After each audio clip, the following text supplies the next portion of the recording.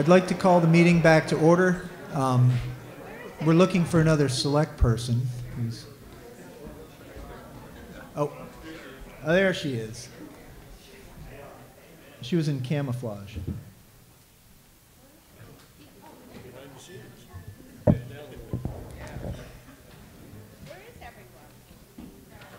Well, we're going to get started without them. Article 6, to see if the town will vote to appropriate the sum of $1,070,275, which includes $1,002,275 from user fees and $68,000 from other revenues to pay the current expenses and debt of the sewer department for fiscal year 2020-2021. What is your pleasure on Article 6? Moved by Roy Bates. Is there a second? Second by Eddie English. Questions or comments on Article 6? Oh, yes, Jason.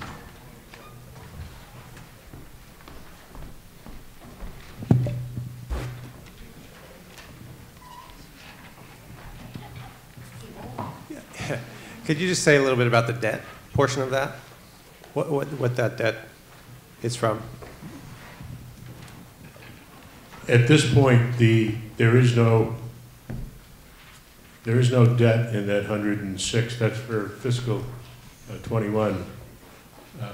Let me just make sure I'm telling you the truth.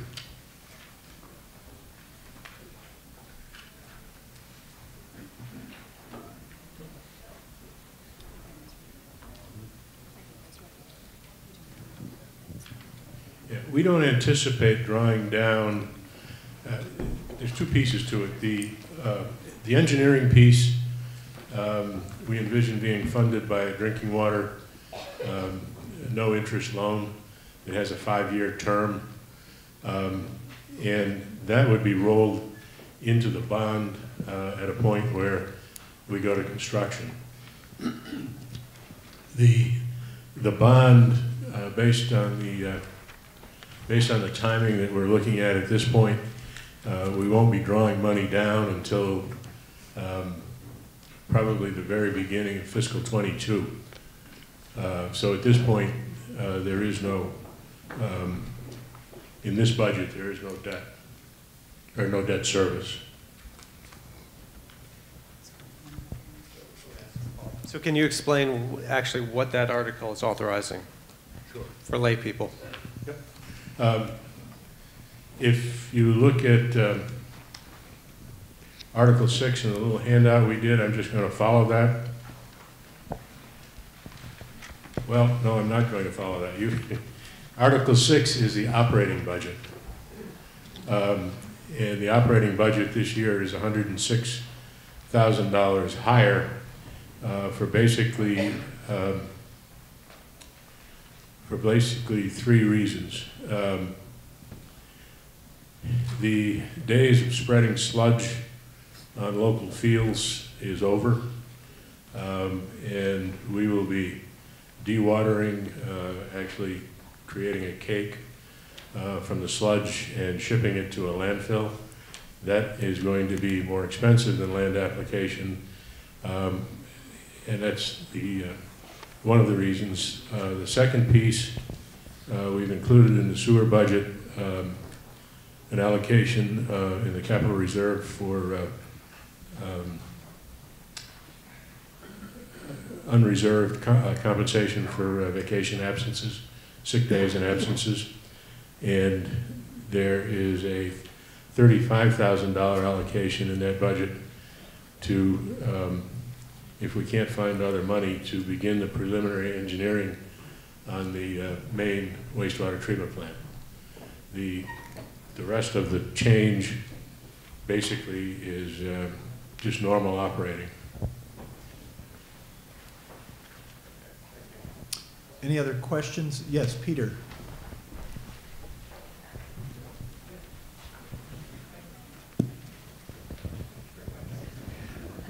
My question simply is, so once the sludge is removed from the plant, where are we dumping it?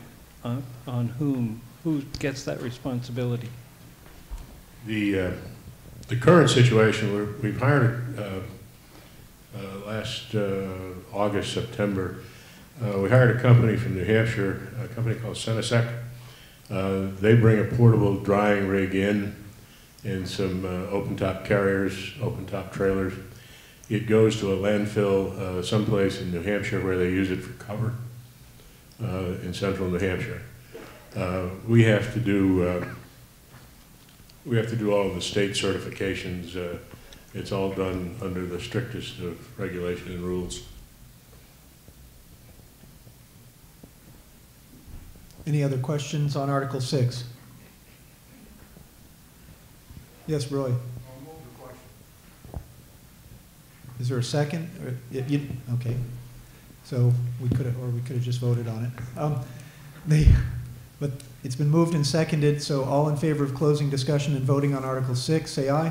Aye. Those opposed, nay. The ayes have it. We'll now vote on Article 6 to see if the town will vote to appropriate $1,070,275, which includes $1,002,275 from user fees and $68,000 from other revenues to pay the current expenses and debt of the sewer department. All those in favor say aye. Aye. Those opposed, nay. The ayes appear to have it. The ayes do have it. Article 6 is adopted. Article 7, to see if the town will vote to appropriate the sum of $900 and pay each of the trustees $300 for the purpose of paying the trustees of public funds for services rendered and approve the expenditure from the income of the trust funds for that purpose. What's your pleasure on Article 7? I'll move Article 7. Moved by Butch Sutherland. Is there a second? Jeff Kahn, second.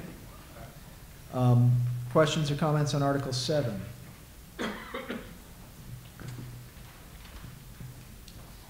Seeing none, we will vote on Article 7. All those in favor say aye. Aye. Those opposed, nay. The ayes appear to have it. The ayes do have it. Article 7 is adopted. Article 8, to see if the town will vote to appropriate the sum of $1,500 for the purpose of having the public trust funds audited and approve the expenditure of $1,500 from income of the trust funds to pay for the annual audit.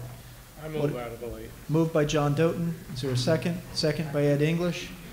Any questions or comments on Article? Yes, Matt.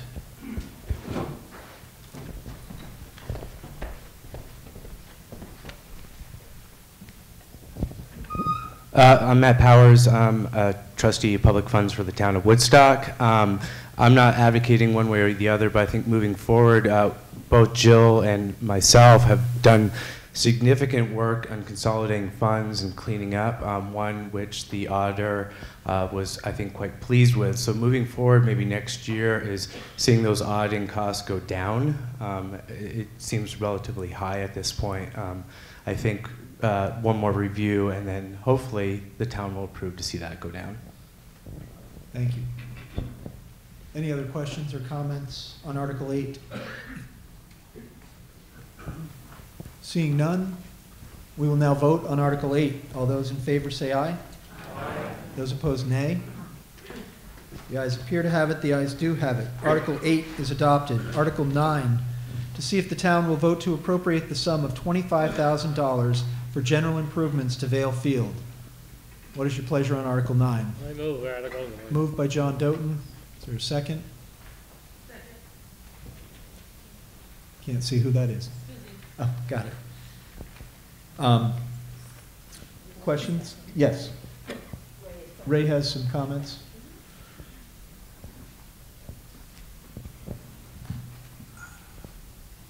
This is to increase the funds that we have now to replace the tennis courts. Right now, we are at $160,000 put aside. We need about $200,000 to redo the tennis courts at Vale Field. They're public courts, and we will keep trying to add to this budget and get the money to get the courts so that everyone can use them safely. Jason has a question, then Matt.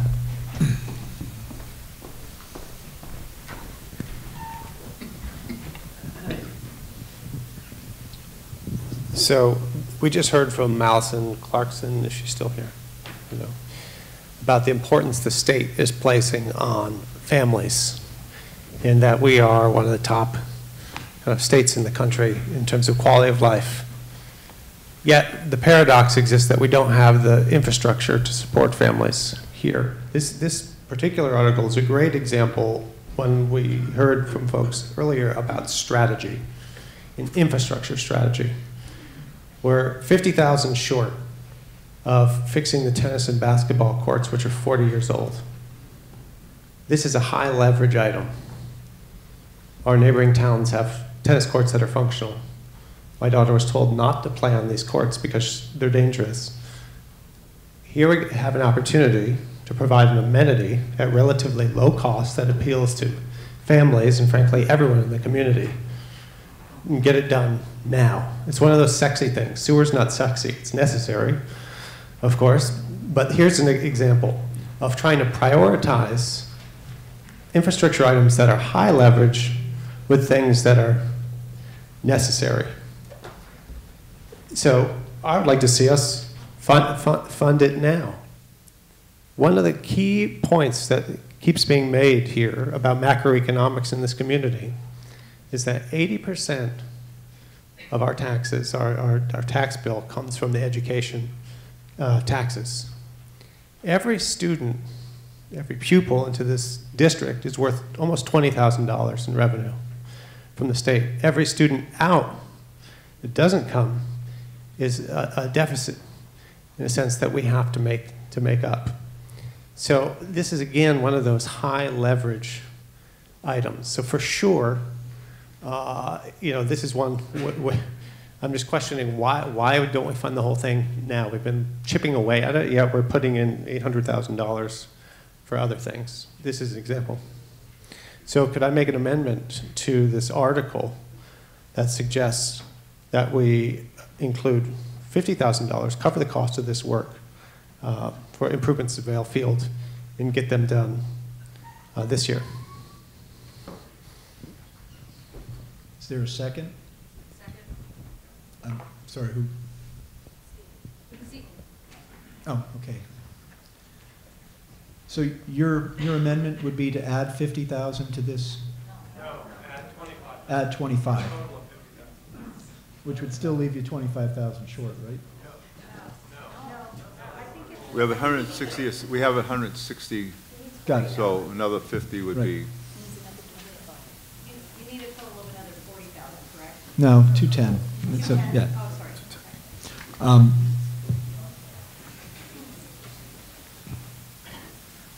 So the amendment would be to change this to read $50,000 for general improvements for Vale Field.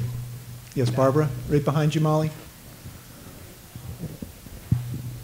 Barbara Triple Simmons. My question is, if we do vote this amendment and vote for $50,000 this year instead of just $25,000, would the work be able to be done for this tennis basketball season 2020? it would have to go out to bid, and we'd have to see, we'd have to get somebody to write up the specs, bid it out, and depending on how fast that happens, you know, it may be this spring, it may be summer. It depends on how quickly we can get somebody to draw up specs and plans. Yes, Matt. Sorry, I forgot you had a question pending.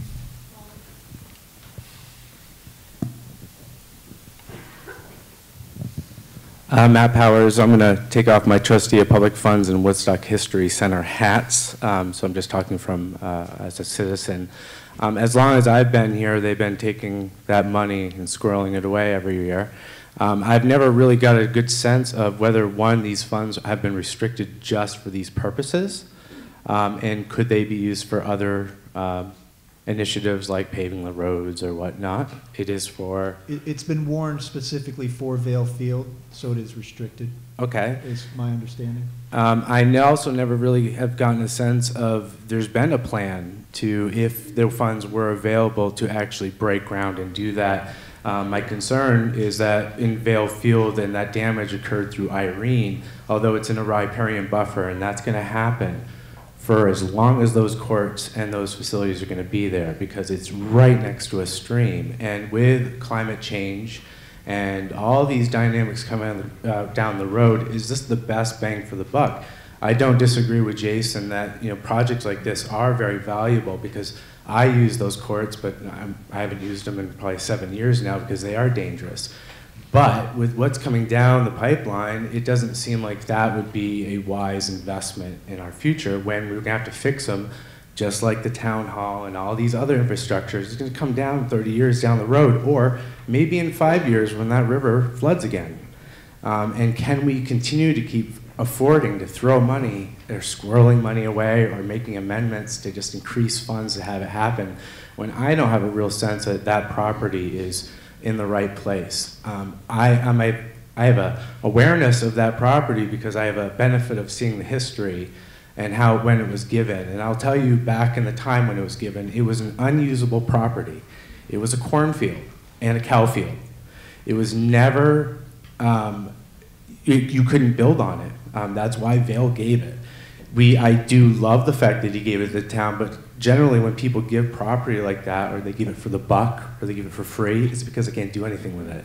And they couldn't put houses there, and they couldn't build a road or a bridge. So here we are, 100 years later, trying to put things on a place that had never should have gone there in the first place. And I think this is a moment of pause before we say, let's just keep throwing money at that, because it generally seems like that's what we keep doing, and then finding ourselves back to where we started. Right behind you, Molly. Can somebody just explain where the additional monies that you have already in the budget, that this 50,000 would then complete the budget? Where did those monies come from?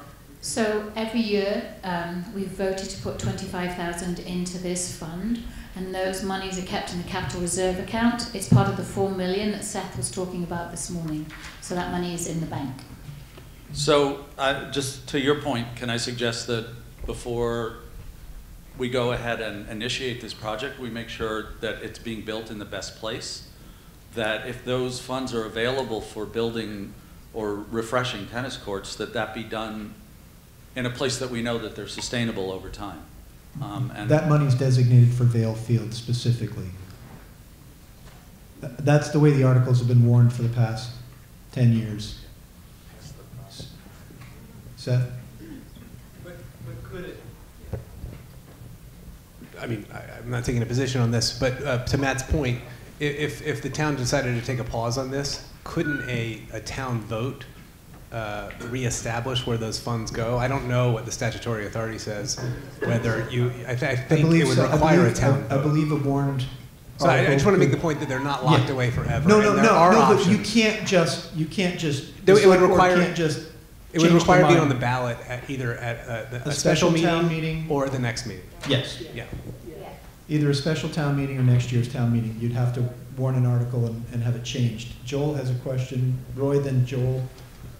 Yeah, I've been an advocate of Vail Field ever since you were on the select board. Can you hold the mic? That select board and before. My great-great-uncle donated that field to the children of Woodstock. Okay? And the reason he did that, the real reason, Woodstock was planning to build housing up there at that time, and they had no idea what a floodplain or a floodway was. So he decided to give it to the town, and he didn't want to build the road that has a development. The other thing is, that money, I think I had a lot of responsibility of getting it started as a capital reserve. And I think it should remain there because flooding on Vail Field would use most of that money. And if we don't build a tennis court, it doesn't bother me at all if it goes somewhere else. But I think that money should stay there as a contingency against the flood. Irene did half that damage on it, so at the end of that story. I recommend we approve the motion on the floor. Joel has a question on Kareem. Yeah, Joel Carey. I figured I'd speak on this since the rec center manages Vail Field. I'll attest that I really did not cause that damage to the tennis courts. It didn't make it better, but that damage was there. That was done over years. Also, Vale is not an unusable space. I've seen the number of community members, children. I mean, they've put an ice rink down there during the winter times the last few years. It's an extremely popular and used place for this community, so I would hate to see that money go towards something else. Those courts really do need to get redone. I think with the right planning, the right engineers, they could possibly make it so, you know, they wouldn't be less susceptible to flooding that was down there. But there's been plenty of times where it flooded over those courts, and really all we've had to do is go down and wash them off. So I don't think that what has happened, even with the extreme of Irene, isn't causing as much damage as you may think. So just to clarify that. Thanks. Kareem had a question, just to your other side, Hudson. Thank you. Kind of in the same vein as what I was talking about earlier, which is can we look at places to save money, etc. And I know it might be too late for this process because we're really embarked on it and we got to move things forward. But when we propose to increase something by 25K, like we're doing it here, I think automatically we need to think where else can we reduce by 25K? Because otherwise, I know the amount is small, but to me it's more an attitude towards the way money's spent, and that's the point I wanted to make. But I understand it's a small amount. We are here today, and we're looking to move forward. So I'm not saying let's stop the process for that, but if we could just keep that in mind for future type of discussions. And I know there are projects, big projects in place, because I've heard at some of the meetings looking to save money, and if we could just keep doing that, looking at ways to, you know, creative ways to enhance revenues, et cetera, then just asking for a change in attitude a little bit. That's all. Thank you. And I will say, I don't have a legal opinion. I do question whether we are allowed to change an article, to amend an article so that it doesn't represent what was warned. You know, we're doubling what was warned on the town warning. So, what's that? You can increase it. I know that you can increase it, but can you to a degree that it no longer resembles what was warned? I think you probably can, but you. What's that? We already did it on Article 3. We doubled the moderator. We doubled the moderator.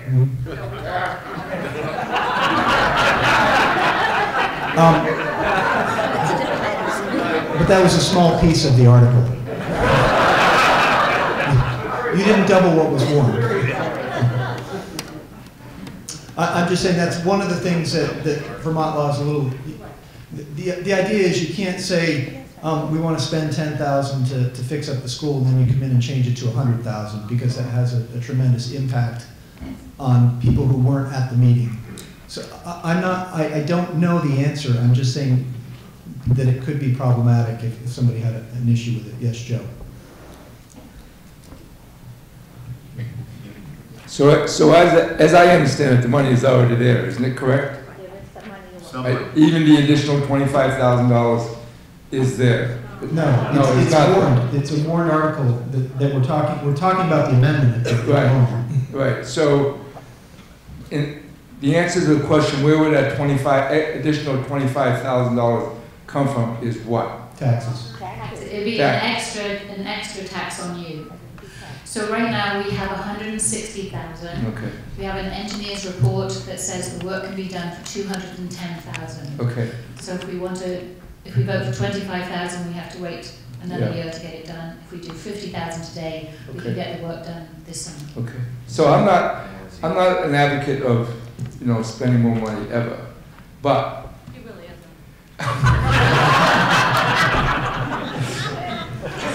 That's unsolicited testimony. So, but there are a number of people in town, in committees, and EDC in particular, are always looking for ways of making Woodstock attractive to new residents. It seems to me, for $25,000, this kind of falls in the vein of better education, better amenities, just a better environment for people to find a place to live. I think I could handle that. That's just my opinion. Yes, Susie and then Matt. Go to behind you, Molly, down.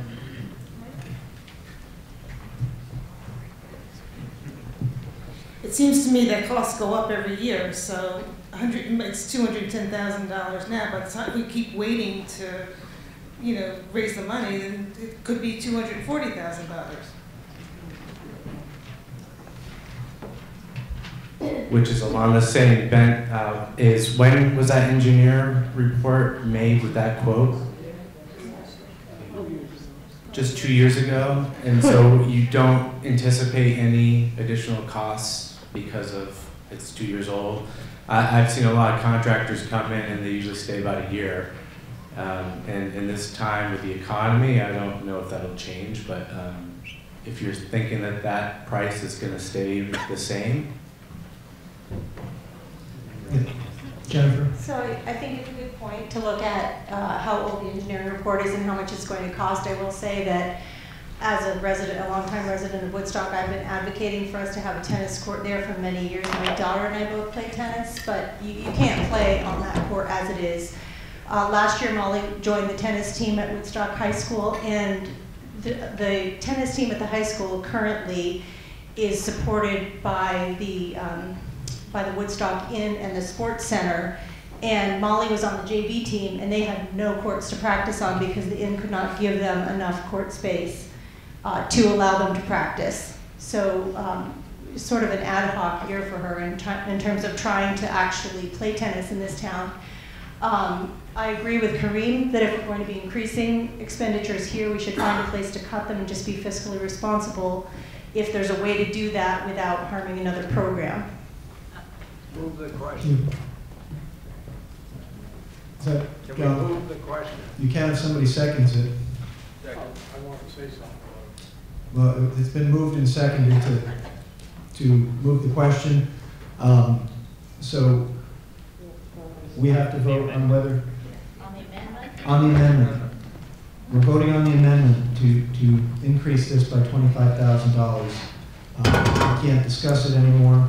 Well, we have to vote whether to move the question. So all those in favor of closing discussion and voting on the amendment, say aye. Aye. Those opposed, nay? Nay. The ayes appear to have it. The ayes do have it. So we will vote on the amendment to increase this from 25 to 50,000. All those in favor say aye.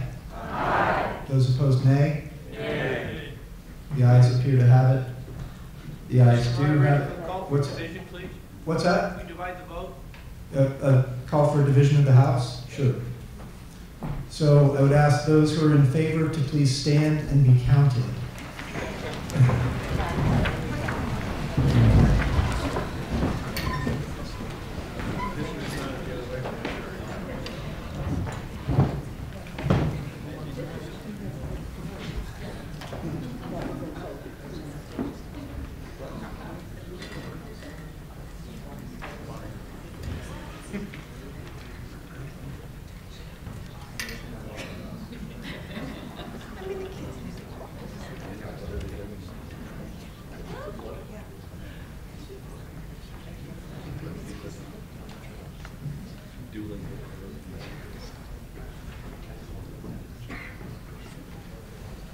There's no 5,000 besides the bonus.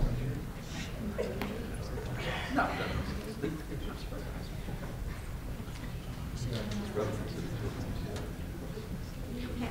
And those who are opposed, please stand.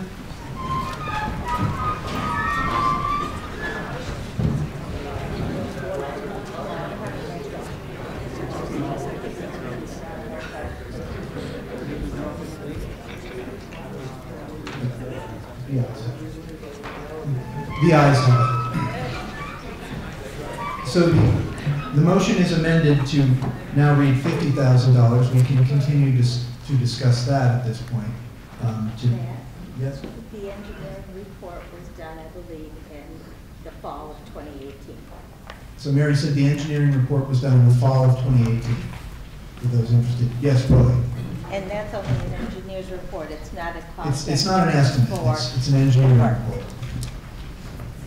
Let me give you a little history out there. In 1972, I believe it was. Roy, keep the microphone close to you. Okay, there was a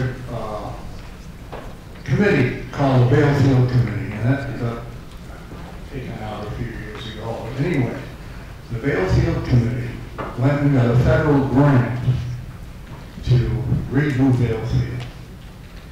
And the feds would not let them do it unless they stripped the field of 18 inches of topsoil. And that was for the purpose of making it below the housing on Maple Street and some of Gulf Avenue. So that was done. And and also in that grant, the grandstand was torn down. And then the bandstand was damaged, I think, by the 73 or 74 flood. So that had to be removed. Now, the reason for the tennis courts, that was built at that time, but they didn't take any care in the subgrade beneath it. They only put a couple feet of gravel in there. And they should have put 4 feet, and we wouldn't have that problem today. It would be okay. But I think the real big question is, and I'm for everything for Vail Field, I think we should do a survey to see how much that is used by Woodstock residents before we don't just keep that money as a contingency fund. Joel and then Jason.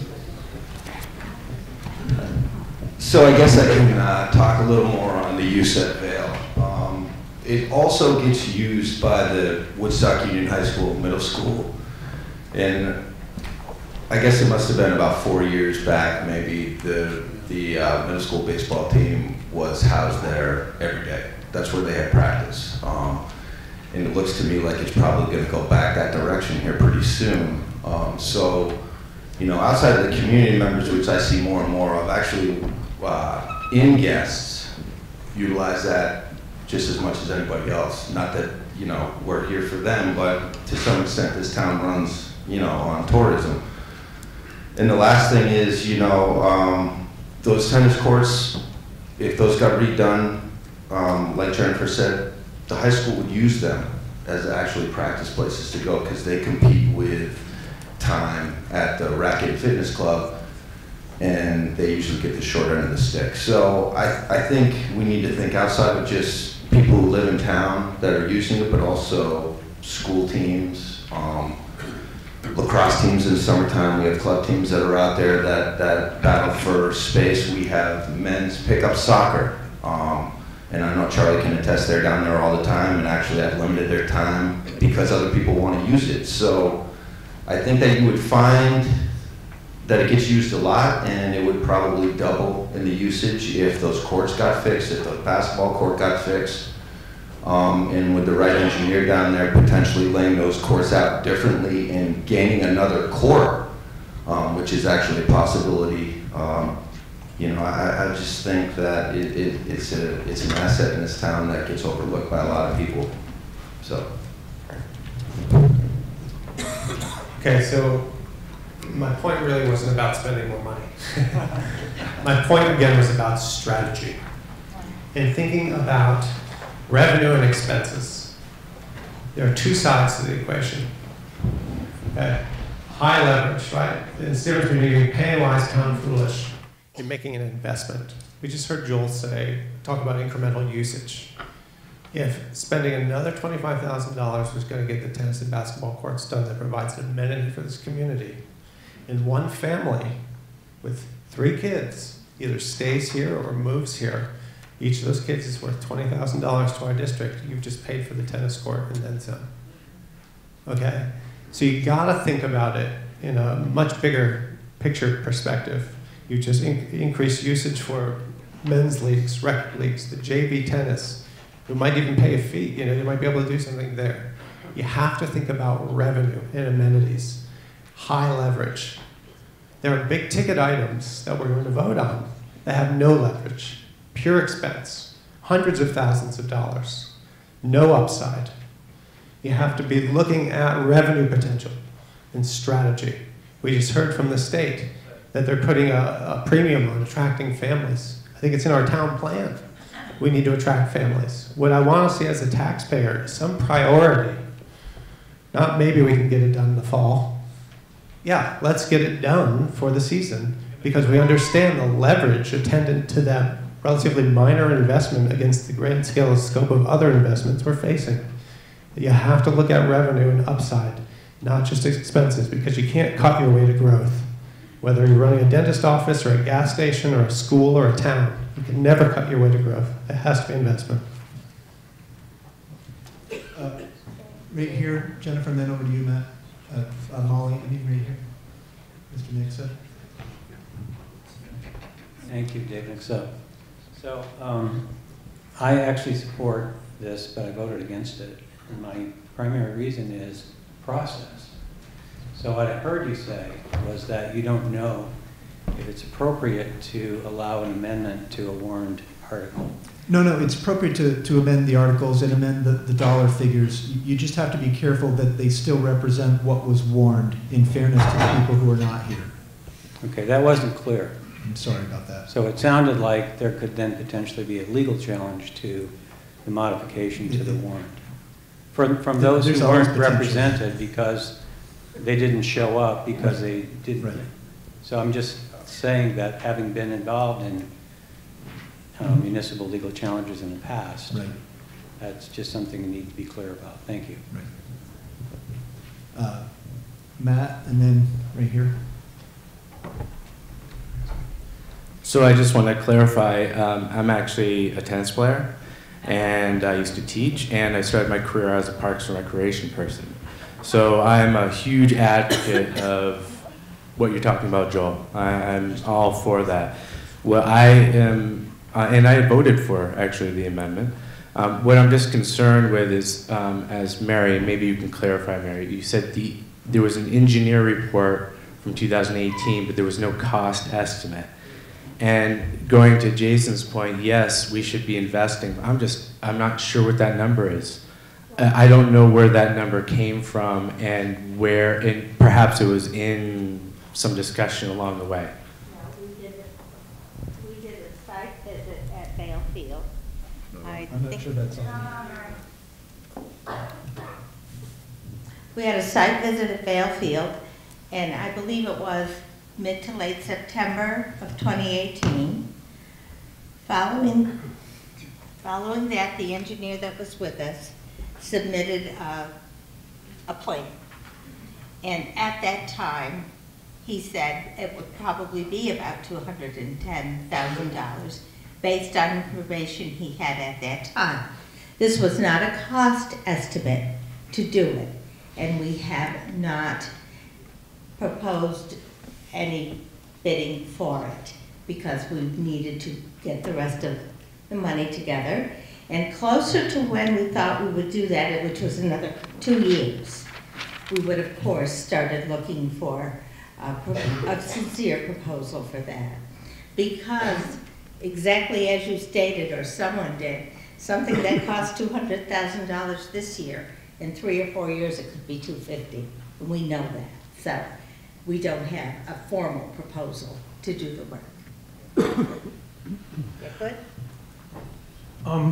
I haven't heard yet whether the new court or the refurbished court could be made resistant to Irene. I think that's the big question here. If it can be, then it's a good proposal for the money. But if the next Irene's just going to destroy it, it's throwing good money after. Jennifer? I can tell you that the courts were in really rough shape before Irene, and having tried to play there for years, they don't look a whole lot different than they did before Irene. I would make a suggestion that if we're going to be spending money to build new courts, perhaps they could be moved slightly further away from the bank of the river and towards the road. That to me makes sense. Well, when I was on the rec board, we discussed this, and one of the discussions was to build them properly the next time. As Roy stated, they weren't built properly to begin with. So I would expect that's probably what an engineer looked at. There's been a motion to move the question and a second. All those in favor of closing discussion and voting on the article say aye. Aye. Those opposed, nay. We'll now vote on Article 9 as amended to see if the town will vote to appropriate the sum of $50,000 for general improvements to Vale Field. All those in favor say aye. Aye. Those opposed, nay. The ayes appear to have it. The ayes do have it. Article 9 as amended is adopted. Article 10. Shall the town of Woodstock vote to raise, appropriate, and expend the sum of $150,000 for the purpose of paving the town and village roads? What is your pleasure on Article 10? Moved by Ed, second by John Doughton. Yes, Jill has a comment first. So I'm going to introduce this article, and we're just talking about the paved roads in Woodstock. We have about 40 miles of them, and many of them are in very poor condition. So we're all very familiar with Route 4 coming through the village and Route 12 and 106. The state is scheduled to repair those in the summer of 2021, so I'm not going to talk about those. This proposal is to increase the amount of money that we put towards our roads this year and maybe every year. So what we do right now with our roads is fill potholes and then put a very small skim surface on top. And we keep doing that year after year after year, sometimes on some roads. And eventually we're going to have to rebuild our roads. But the kind of money that we put away to do this work is totally insufficient to do that. So in the past years, we've spent $60,000, getting as high as $90,000. What we've done this year is to put in the budget that you've approved $26,000, which will give us enough to patch Route 4 until the state does that road, and it will be a match on the Pleasant Street work that will be done by the state, for which we have a grant. And now we're saying to you, do we want to spend $150,000 repaving some of our roads? And maybe, if we keep this going, do we want to spend more of our money on our roads so that we have decent roads in the village to drive on? And we avoid all of those complaints about people wrecking their tires on our roads. But we spend the money, we put the money aside that's needed to really build this part of our infrastructure. So the $150,000 is the start of this, and the impact of that would be $34 for a house that's valued at $200,000, or $68,000 for a house valued at $400,000. So that's the difference it would make in your tax bill to put $150,000 towards resurfacing our roads.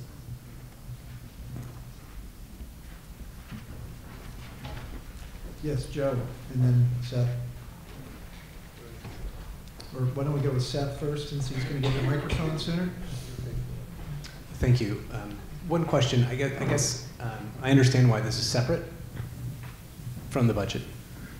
My question is, because there's no listing of what is in the restricted funds, I would think that there would be money in a restricted fund to pay for this, and I'm assuming the answer is no. But I think this is just another point to point out. We need to be able to see what is, already committed and what we have in balance. So there is no money put aside for roads. I believe we spent anything that was there last year. Joe? Thank you. I remember having a conversation, I think, with Phil about this specific issue with regards to Route 4. And I think he even mentioned it because I asked him that question at a previous town meeting. And I think what he said, and correct me if I'm wrong, the state comes in, looks at the condition of the road, and if it's not as bad as they anticipated it was, they just move back the date of when they'll come in and do it over again. And if we keep patching it up now to a usable condition, they just keep moving the date back. I'm wondering if that is the case, if somebody come up there and say, yes, Phil's right about that. Because I said in response to what he said, what do you mean, if we leave this place a mess, they'll come in quicker? And he said yes. So I'm asking that question. If we spend money repairing these roads, does the possibility exist that the state will come in and say, well, it's not so bad, let's move it back another year? So that is what Phil used to say, for sure. But this proposal is not to do work on Route 4 or Route 12 or 106, but our minor roads. Great, great, thank you. Yes. You have a question? So if I understand what you said correctly, Joe, this is putting aside money for roads other than 4, 6, and 12, 106 and 12. But is there a plan of which roads will be done and when they'll be done? And it sounds like this is going to be a recurring thing over time, so that eventually all of the non-highway roads then become repaired and or replaced. But is there a plan for how that's going to work? So the highway department always have a plan of the most urgent roads to do, and the plan would be to work through those roads in terms of urgency. And has that plan been published? Is there an... So I have a list of them now. Okay. You want to hear them? Yes. Okay. College Hill, both ends, Eaton Place, Stanton Street, Ford Street, Lincoln Street, Rose Hill would be the first ones. Not High Street, which is a pothole heaven. Well, and we could add to that, right? River Street, High Street, there's potholes everywhere. Ed, did you have a question or no? Roy does, I guess. Yes, I had a question. What are we gonna? Are you going to dig down and get a base for these patches? And if so, then the state will say, sure, that particular spot does not need repaving. So with this money, we are not going to do Route 4, Route 12, or 106. The state will come in and they will do exactly the work you're talking about, and they will dig down, they will do 3 inches surface on those. We're talking about money to be spent on the minor roads, which the state will not do for us. Roy? And the question about whether to resurface it or rebuild it is a long-term strategic decision that we also have to make. There have been estimates that you should have it will cost you $100,000 per mile of road to do. If you say that we have 40 miles of road, you could be saying that we should have $400,000 spent on our roads every year. We're not approaching that yet, so we're probably back in the fill the potholes and skim it. Roy, and then David had a question down here. I have to speak against this motion.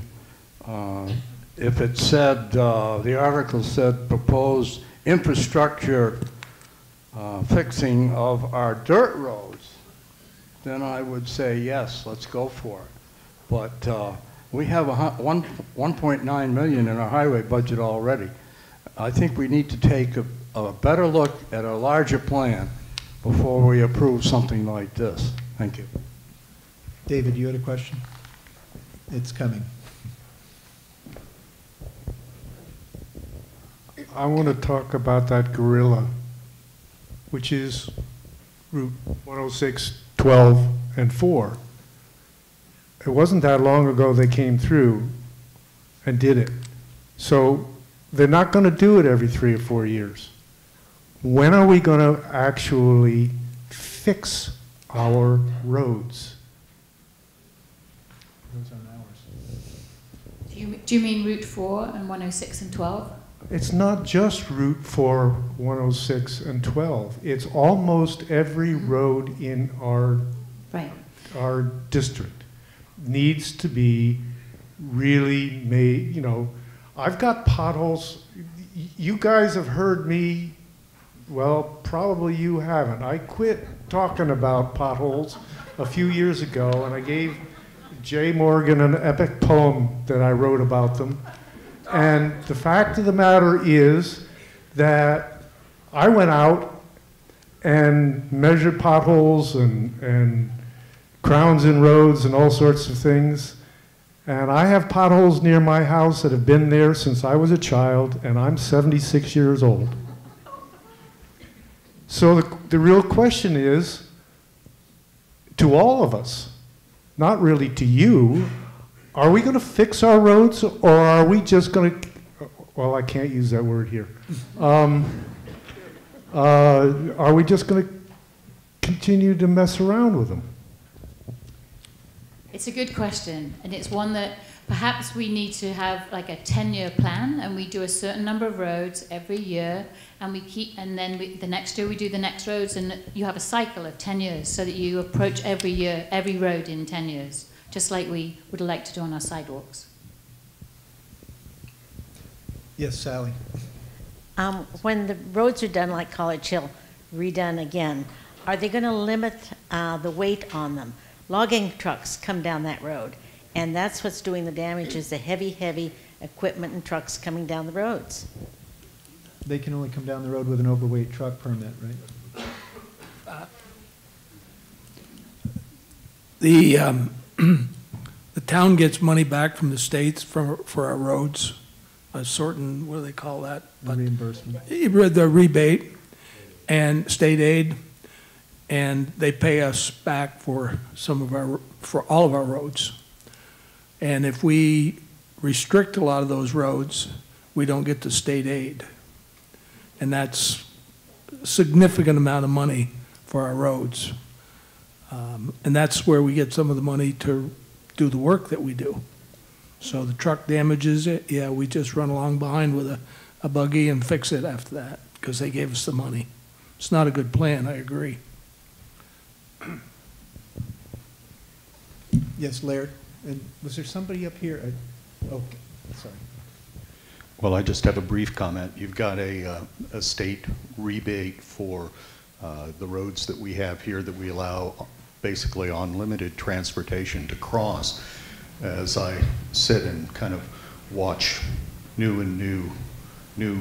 and greater loads of traffic moving down River Street. We had subsistence along the river last year where it dropped off in some places over 10 inches. I'm not sure that the rebate is adequate to kind of offset that. Plus the fact that with the advent of things like MapQuest and other routing devices, people are kind of following the shortest distance through town, and it's kind of like the gumball rally every day with people moving in and out and through these residential neighborhoods, oftentimes at highly inappropriate rates of speed. So we may want to think about some of those limitations to try and provide a little bit more safety and a little bit more longevity to our roads. Yes. So this is really more of a process question, because I don't think anybody's going to disagree that we need to fix roads, and that's part of the responsibility of the town government. This is being voted on as a special article. What happens if you ask for it next year and it's turned down? Is any of the money that's allocated this year get wasted? And as an additional comment to that, maybe, as you were saying, Jill, maybe we should come up with a 10-year plan or a cycle or whatever, and make sure that people see each time you ask for this special article that it's part of a process, that this year we're going to do this, next year we're going to do that, next year we're going to do that, so that there's more incentive for people to approve this. So we have had a bit of a discussion about what happens with special articles and then bringing them into the regular budget. And one thought is that if everybody votes for something, then maybe we could put it in the regular budget and we wouldn't need to vote on it separately. So we're doing it this way this year to find out where people's preferences are. But an example of that one would be if we are to vote the full-time ambulance crew, then that's an amount of money that we would probably put in the budget every year, because you're hiring people, so it's not going to be on a one-year basis. Roy? Yeah, why don't you come back with that another year? In the meantime, I make the motion, we table this motion and go on from there. Is there a second? I'll second that. Your second motion to table this? All right. I don't remember if that's debatable. I don't believe so. So the motion on the floor is to table this motion, which means that we would not vote on it at this point. And it's, I believe, non-debatable. So all those in favor of tabling the motion, say aye. Aye. Those opposed? Nay. The nays? appear to have it, the nays do have it. We will continue. If there's no further discussion, we can vote on Article 10.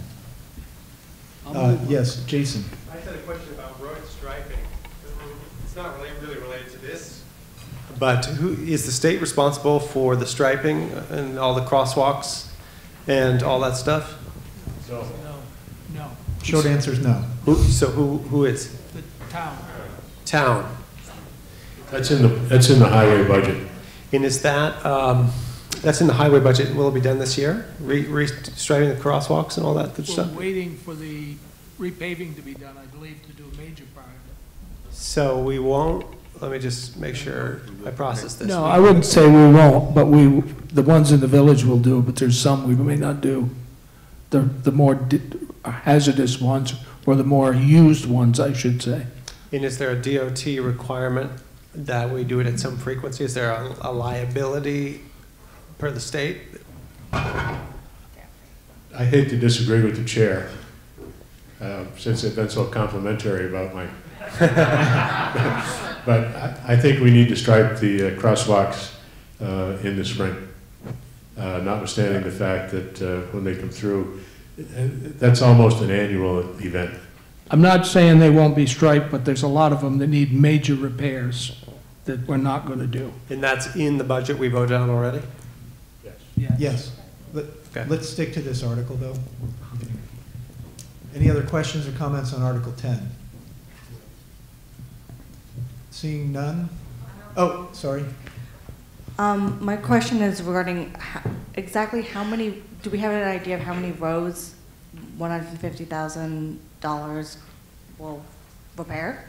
You know, like how, do we have an estimate, just as a form of reference for, of that list you listed out, how many of them can we expect to be fixed with that much money? The list that Jill read would be the priority list. Depending upon the amount of work that we have to do and the price of asphalt this summer, the estimate is about $100,000 a mile.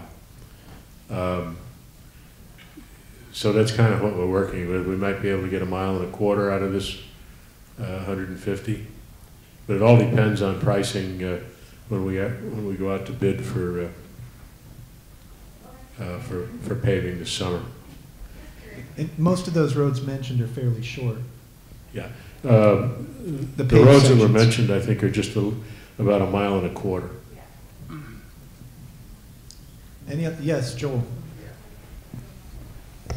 So I guess I just need a little clarification on 150. Is that going towards actually fixing the infrastructure of these poor roads, or is it just to cover potholes and Band-Aids, and it just to resurface, get them drivable, and then wait until they crack out next year, and then we vote on another 150 to just Band-Aid them again? Yep. So this has nothing to do with... This particular budget would be a shim and top. Okay, so this isn't looking down the road, trying to, you know, okay.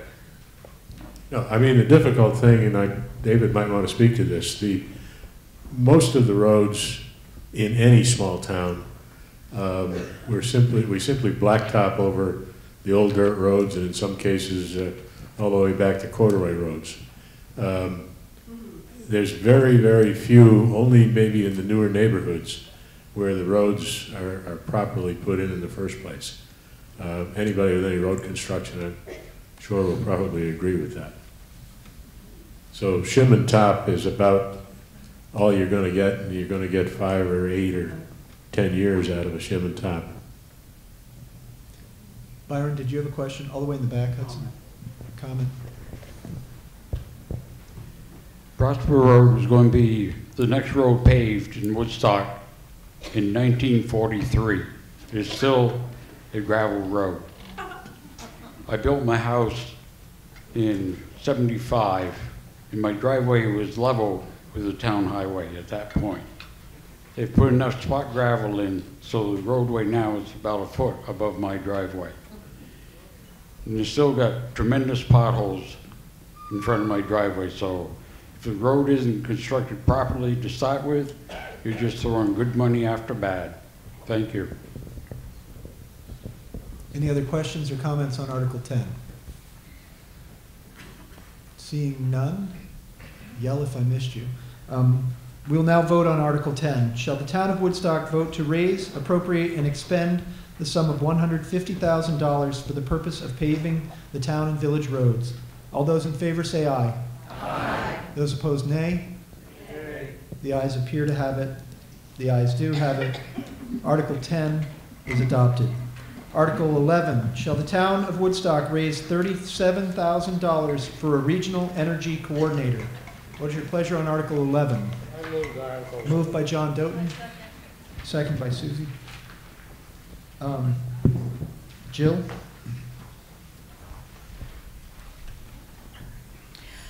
So we think that we need a regional, we think we need an energy coordinator in this town. But we think we can't afford a full-time person. So the proposal is to join together with 6 other towns and employ a regional energy coordinator. That will help us reduce our annual energy use and costs, use more renewable energy, and reduce greenhouse gases. We think that this person is capable of working across several towns because many of the initiatives will be the same in the different towns. We've done a lot of energy work in this town already, and most of it's been done by volunteers, and now we believe we're getting to the level where we need some professional help. So that's the logic behind this proposal. The proposal is that our regional planning commission hires this person, and then we help manage this person by having a committee of people from one person from each of the different towns, so that we can direct this person's work. The way we've divided up the person's salary, benefits, and some overhead for Twin Rivers is based on the equalized education taxes, so that if you own a house for $250,000 in Thetford, you pay exactly the same contribution to this person as if you had a house worth $250,000 in this town. So that's the way that the monies are divided. This is an experiment. So this is a one-year proposal where we would look to hire this person, see what they do, see if they've satisfied all of the requirements that we have, and see if we can do it again next year. But it's an experiment, and it's a way of us looking to employ experts without paying for a full-time individual ourselves. Yes, then we'll go to you, Joe. We'll start over here. Yep, Susie. So when we talked about it in the select board, one of the things the guy said he was also going to be looking at is transportation issues, because there's a lot of people who can't get back and forth. And in that conversation, someone said that when they go to the doctor, they call an ambulance to take them to Dartmouth. And this is one of those, and then in that same meeting, we voted to just write off the debt for $26,000 worth of ambulance costs for people who didn't pay. So it's bigger than just energy. It's also part transportation, which I think is really important. I think Joe had a question, and we'll get back to you. Rich? Is each of the 6 towns going to chip in $37,000? No, each town is contributing a different amount based on the grand list of that town. So in the handout that you had, it's identified how much each town contributes. On page 9 of that handout. And then Rich had a question. You can go right here first, and then we'll go to you, Rich. Okay. Yes. My name is Linda Smitty. My question is, did you explore, or did the group explore getting a grant, since this is viewed as a temporary position or a trial position for 1 year? And so that it would be clear that if we had a 1-year grant, the money would run out, we would have data to examine the work of the person before we proceed and hire someone. It's much easier to hire someone for a specified time on soft money than it is to bring on another employee with benefits and then be faced with letting them go if the data doesn't work out. We didn't explore finding a grant for this position, but we will only offer it as a one-year contract job. We will not take on an employee. So it's not a long-term thing that we're going to tie ourselves into. Is there a commitment to do a follow-on study of the extent to which this job actually saved energy, advanced transportation, etc.? I think it has to be, Linda, because we have to come back to you next year and ask for more money if we want to do it again. Rich? Yeah, I think my question kind of piggybacks on what she was just saying. Do we have like clearly defined metrics of what success is when the year is done? Did we get what we paid for, and how will we know it when it's happened? So we're using as our model, Hartford is a place that is a town that has an energy coordinator, and we're using them as a model. So they have shown numbers that show their energy savings in the year. They also received several grants, so they actually paid for that person through grant money received. So if we use them as our model, I think that will help us. Yes. And then I'll get to you, Jeffrey, next. Okay, thank you. Michael Cudillo from Sustainable Woodstock. So I'd like to, if you give me a few minutes, to present a little bit of a sort of a historic background to go with this kind of a proposal. Just have to put my glasses on here. So this, I think, goes to the conversations that everyone has been having about long-term strategizing. So Woodstock historically has been known for environmental stewardship because of George Perkins Marsh. We have the national park here and Frederick Billings. In 1847, Marsh spoke about climate change and its impacts on the world. And in the 175 years since that speech, not much has been done about climate change, so we're now putting 40 billion tons of carbon into the atmosphere every year. Every decision residents make as individuals and as a town either decrease or increase carbon emissions, or bring us, which if we increase them, brings us closer to the point of no return on the advancement of climate change, and we're rapidly approaching that, as many of you know. So we cannot really rely, especially right now, on our national government to address these, so we're here at the local level and regional level trying to deal with solutions having to do with major energy decisions. So in partnership with the town, members of the community, and many organizations, the Energy Committee has been working on energy issues in the town of Woodstock for a number of years now, including the town's comprehensive energy plan, which was adopted in July of 2019. So this gets into how this particular proposal for a regional energy coordinator fits in with the policies that have already been adopted by the town. In the regional and the comprehensive energy plan, reducing total energy consumption per capita by more than 1/3 by 2050 is one of the goals for Woodstock. Meeting 90% of Woodstock's remaining energy needs from renewable sources by 2050 is also one of the goals. Vermont's greenhouse gas emissions are now 16% higher than they were in 1990 when the state had a plan in place to reduce emissions. So instead of going down, we're going up. The three main reasons for that are transportation, residential energy use, because many of our houses are old or inefficiently weatherized, and we are using more energy than we could be if we were really getting them as tight as we could, and using efficient energy systems like our old heating systems. And industrial use was the third. And when it comes to energy, really no town is an island. By sharing the position of regional energy coordinator with 6 other towns, and those towns are Barnard, Norwich, Pomfret, Sharon, Stratford, and Thetford. Woodstock can gain affordable energy coordination services and the benefits of shared town experiences, regional solutions, and collaborative purchasing and grant submissions. So that is a really important piece of this is that it gives us bigger leverage for grants as well.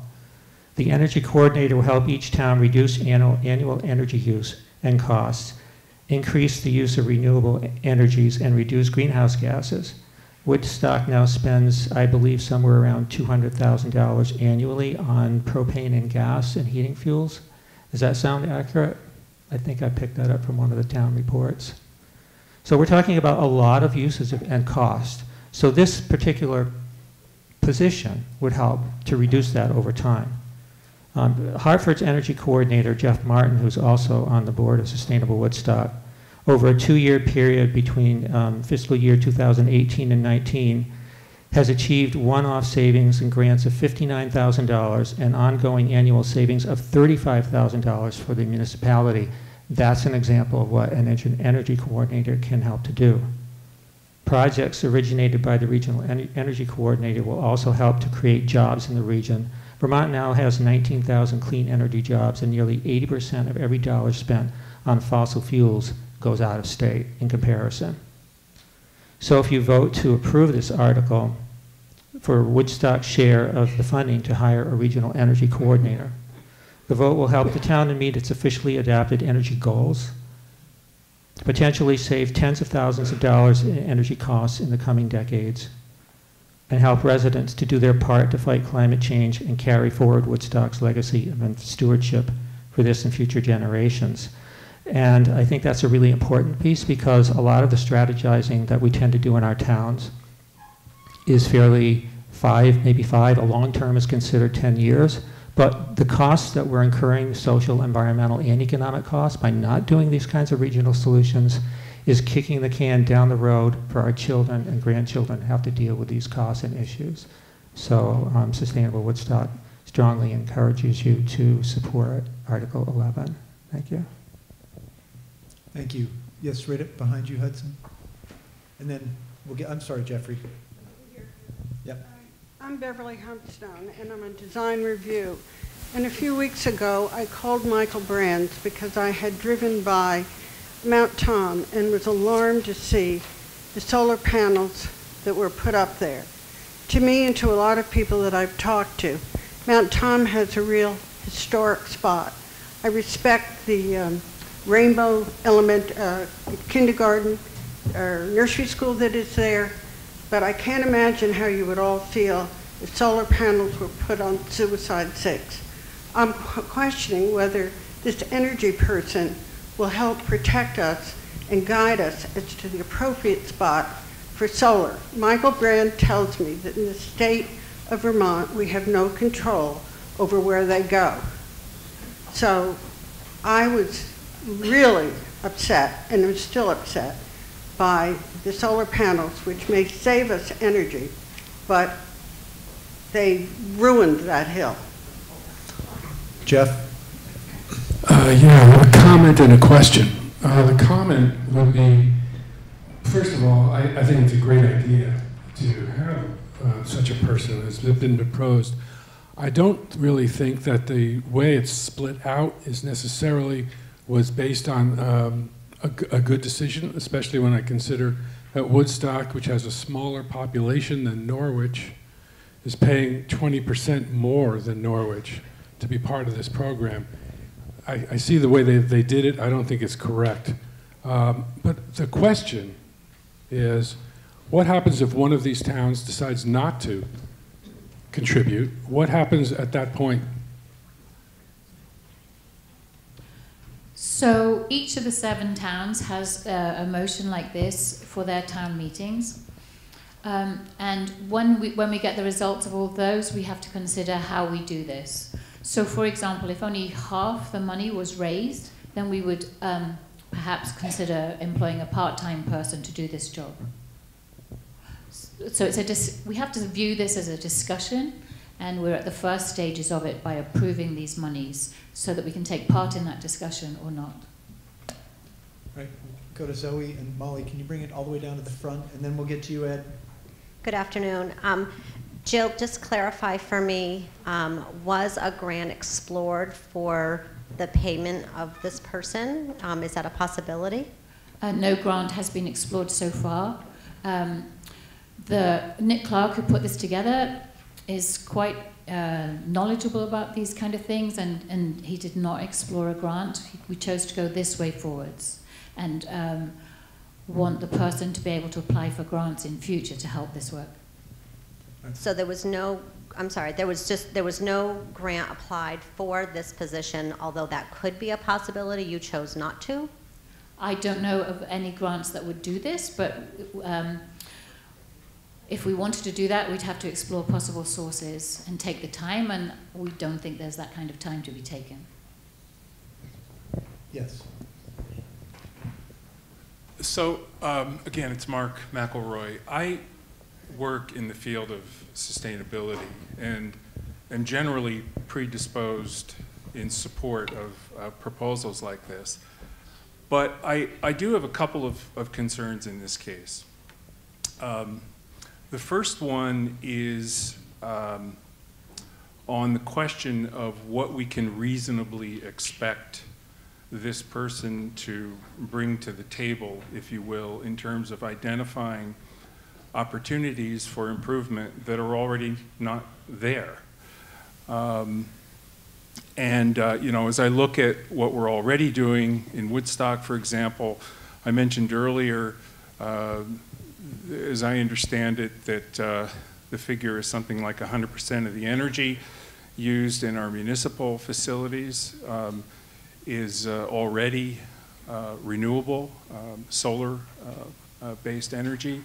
So the opportunity for improvement there is pretty much minimal. You know, we have other implementations of solar taking place all over town.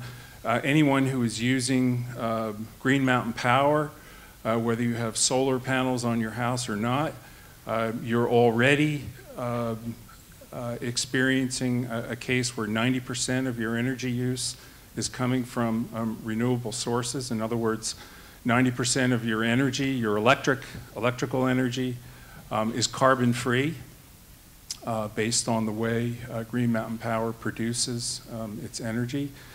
And you know, what's left, of course, is the extent to which we're all still using fossil fuels. Gasoline, oil, other fossil fuels, even biomass is a source of carbon, of course. But so transportation as a sector in Vermont, in particular, is relatively high, and it's an area of untapped opportunity, but it's one that I think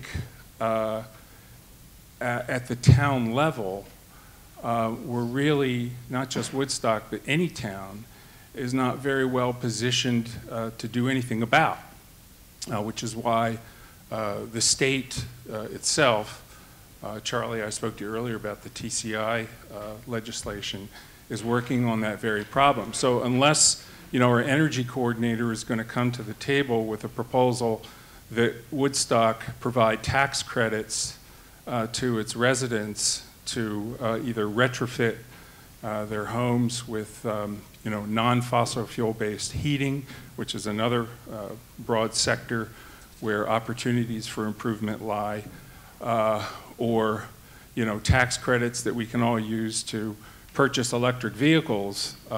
It's not clear to me that a town-level initiative, whether it's shared with other towns or not, can reasonably be expected to bring you know, incremental improvement to the table beyond improvements that we've already identified and that we're already taking advantage of and that are already available to us.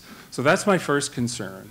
The second concern has to do with the distribution of the, you know, the split arrangement with the other 6 towns. As I say, I work in this field. I know a little bit about what needs to be done to do this kind of work, and I am really hard-pressed to believe that this person can be effective doing what has been proposed in this position for 7 towns. And, you know, as far as the Hartford example is concerned, let's not lose sight of the fact that that was one person, one town. That's not what we're talking about here. So I'm not sure the Hartford experience is really comparable. Thank you. Doug has a microphone. Eddie, I didn't forget you. You're next, and then Molly, if you can go straight back. This is a difficult one for me to speak to because I think that there is value in this role. Sorry, thanks. However, I think the way you presented it is an experiment, and I think one way to fund that experiment is by seeking a grant. I believe you said the Hartford employee is compensated partially with grants, at least. I believe you guys the Hartford employee is a salaried person by Hartford. Mm-hmm. He has sought grants to pay for some of the improvement work that has been done. I see. I just think that this experiment would be appropriately funded via a grant. I think Jeff pointed out very well, and you just echoed that Woodstock is paying more than our fair share of this this person's salary and benefits. I'm all for the role, but let's try to find a grant. Let's try to find a one-year grant for this person to fund it that way, and not the taxpayers. Right. Ed had a comment. Yeah, let's hire a grant writer. Yeah.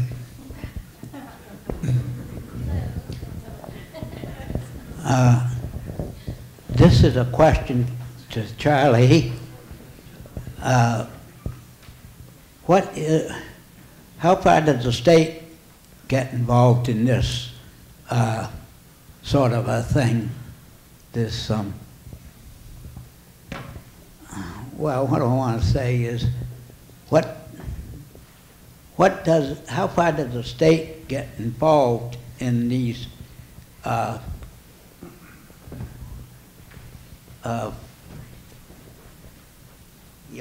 energy efficiency? Yeah, this energy efficiency. What are the requirements from the state to get involved in the where they go or something?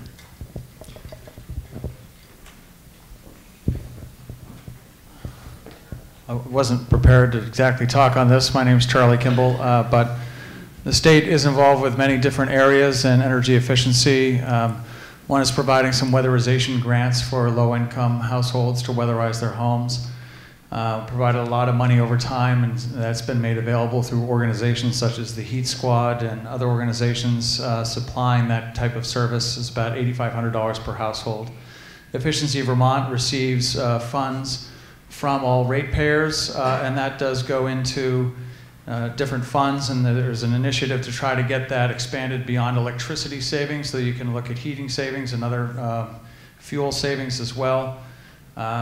So there is also some stretch goals for housing as to what kind of energy efficiency they're supposed to accomplish in any new building projects that are for low-income or moderate-income households.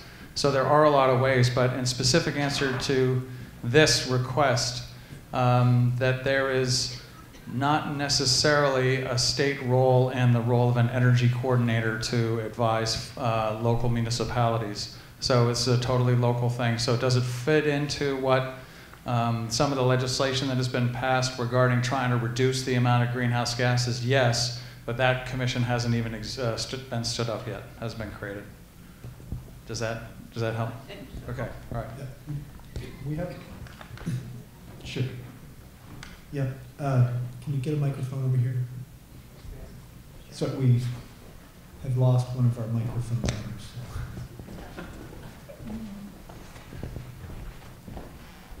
Thanks. So I understand Mark's concerns about the demonstrable effectiveness of this position or this person at actually lowering energy consumption or lowering greenhouse gas emissions. I'm going to address this from a kind of a different place, that as many people have said today, we are looking to make this town attractive to people to move here and make this town a place that people kind of look at as a progressive place. Now, this experiment may or may not work in terms of producing significant cost savings or demonstrable greenhouse gas savings in 1 year. But what it does do is it's something that we can point to and say, to a young family who's thinking about moving up here from someplace else and who's very concerned about the future for themselves and for their kids and for their grandkids, that here's a town that's looking to the future. And and so, you know, from just a PR standpoint, and I know we don't have a PR agency, but just from a PR standpoint, I think this is something that we should consider. And also, people are going to get sick of listening to me saying this, but any kind of experiment in regionalization is vital, because there are so many things that we are not going to be able to do as just a town in terms of the costs of doing business. And as you know, our budgets are going up every year, and they're going to keep going up every year unless we find economies of scale. So we need to look for regionalization opportunities, and maybe this one will work or maybe it won't, but I think it's worth a try. All right, there's more people who want to speak over here, Hudson, and then we'll get over to you, Ann. Just very quickly, there's a lot of talk about let's get a grant, let's get a grant, let's get a grant. I've been spending a lot of time writing grants. And there might not be a grant to hire somebody. If you hire somebody, and they can go out and get grants for projects, but I haven't seen a lot of grants for actually hiring people. Right behind. Hold on, Hudson. Go ahead. Oh, yeah, I saw you before. Sorry. That's okay. Yeah, I think, number one, I think this is a fantastic idea, especially making it regional. I do have a question about serving more than one master. I know that this is going to be by committee.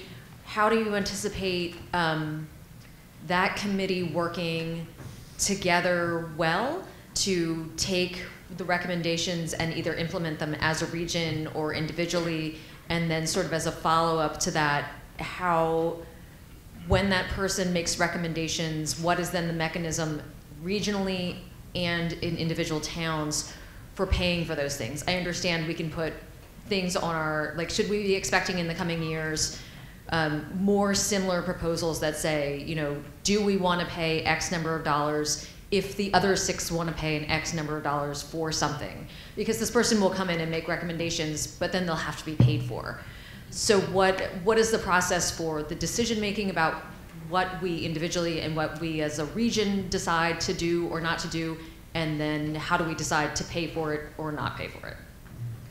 So this person will have one master, and that's the Two Rivers Otakuichi Planning Group. They will be directed by the committee, just as Easy Fiber works with the committee of multiple towns. And then when they propose things that are done by any individual town, it will be up to the select board or the village trustees to accept or reject it. So for example, one of the proposals might be to buy a police car that is a hybrid or an electric vehicle. It's still going to be the village that buys that vehicle and has to make that decision. But there'll be an expert voice there. This person will provide the expert voice to give an alternative viewpoint. Yes, there was a gentleman over here, and then somebody else. My name's Jeff Martin, and I'm the energy coordinator for the town of Hartford. And I'm also a Woodstock resident. And so I just want to support this position. I wanted to address a few of the questions that have come up, or some of the points that came up. First, about will this person be able to help with solar siting or renewable siting? I think the answer is yes, because municipalities actually do have a lot of control over where renewables are sited. They have to have what's called an enhanced energy plan to have that kind of control, and that's something that I worked on in Hartford over the past couple of years, is developing that enhanced energy plan. And then once you have that, the town has more control over where renewables are or are not sited. To the point about what can this person do that we don't already know we have to do, think that's a good point, and I think the reality is we know what we have to do, we just have to do it. And it's hard when you're a town staff person and it's not your job to do these things, and you're trying to do them on top of everything else that you have to do. It's also hard if you're a volunteer and you're trying to get things done for a town. There's only so much time that volunteers can put in. So I think that's one of the biggest benefits to having someone in this role. I wrote down a couple of notes here. Oh yeah, the question about what can this person do if they're overseeing this type of work for 7 towns? I think that's a legitimate question. It's one that I had when the position was first proposed, and but I think that, again, because we know what the solutions are, it's the same solutions are going to be applicable for all 7 towns. It's just, again, it's about developing a plan and making sure that that plan gets implemented. And then finally, I just wanted to say that the Select Board recently passed a climate emergency declaration, which is wonderful. I'm very appreciative that they did that because we are in a climate emergency, and we need to act like that. And one of the goals of the climate emergency declaration is to get the town to net zero emissions by 2030. And I think that's doable. It's going to be very difficult to get there, but it is doable, especially if there is someone that is overseeing that plan and the implementation of a plan to get there. And I think if we don't hire someone to do this, it's not going to happen. And so finally, on the question about should we look for a grant to fund this position, that would be ideal, but I think that we'll miss the opportunity if we put this off, because 6 other towns are looking at the same question right now. So this is our chance. Right in the middle, that's oops, sorry. Go ahead, and then Ann McSuda. So my name is Emma Allegretti, and I'm here representing Change the World Kids, which is a teen-run nonprofit here in Woodstock. So we helped get petitions signed to support the climate emergency resolution, so thank you for passing that.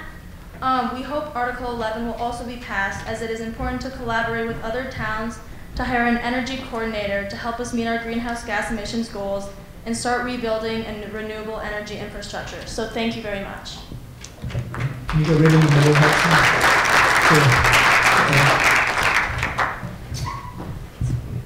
Thank you. I just wanted to, I guess it was Jeff's concern about paying more than Norwich, or paying the largest amount of all the towns. And I don't understand how they came up with that, really, but I do know that if my property is assessed at $200,000, then I'd be paying $4 a year, and then it goes up. So you can do the math. It's not a big bite to get somebody who is going to be focusing on the greatest need that humanity has ever had. So I just think that I'm hoping all the towns will do this experiment, and then we'll see. I respect Mark's knowledge in this field, but it's almost made it sound like there's nothing we can do. And when the Select Board and the trustees accepted this climate emergency petition, it does call for a 10-year plan. So if we don't have this person, the plan won't get done. So I think it's worth a try, since it's really not very expensive. Thanks. Can you hand the microphone straight back to Jennifer? Did you have a comment, Jen? So why you live here? Why don't we hire you?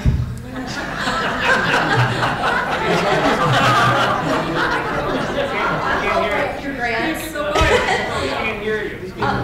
I want to know why we aren't hiring him. Now we can. Okay.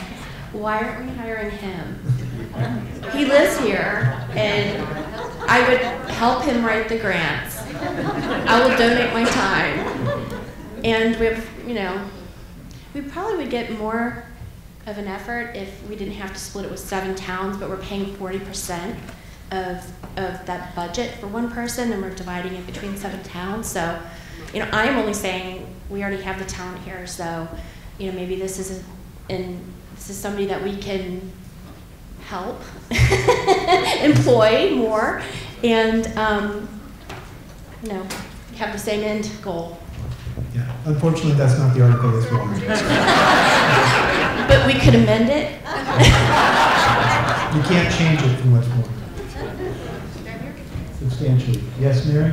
I'll give you a little history too. For 14 years, there has been an energy committee working in Woodstock, and I've seen many people come and go on that committee.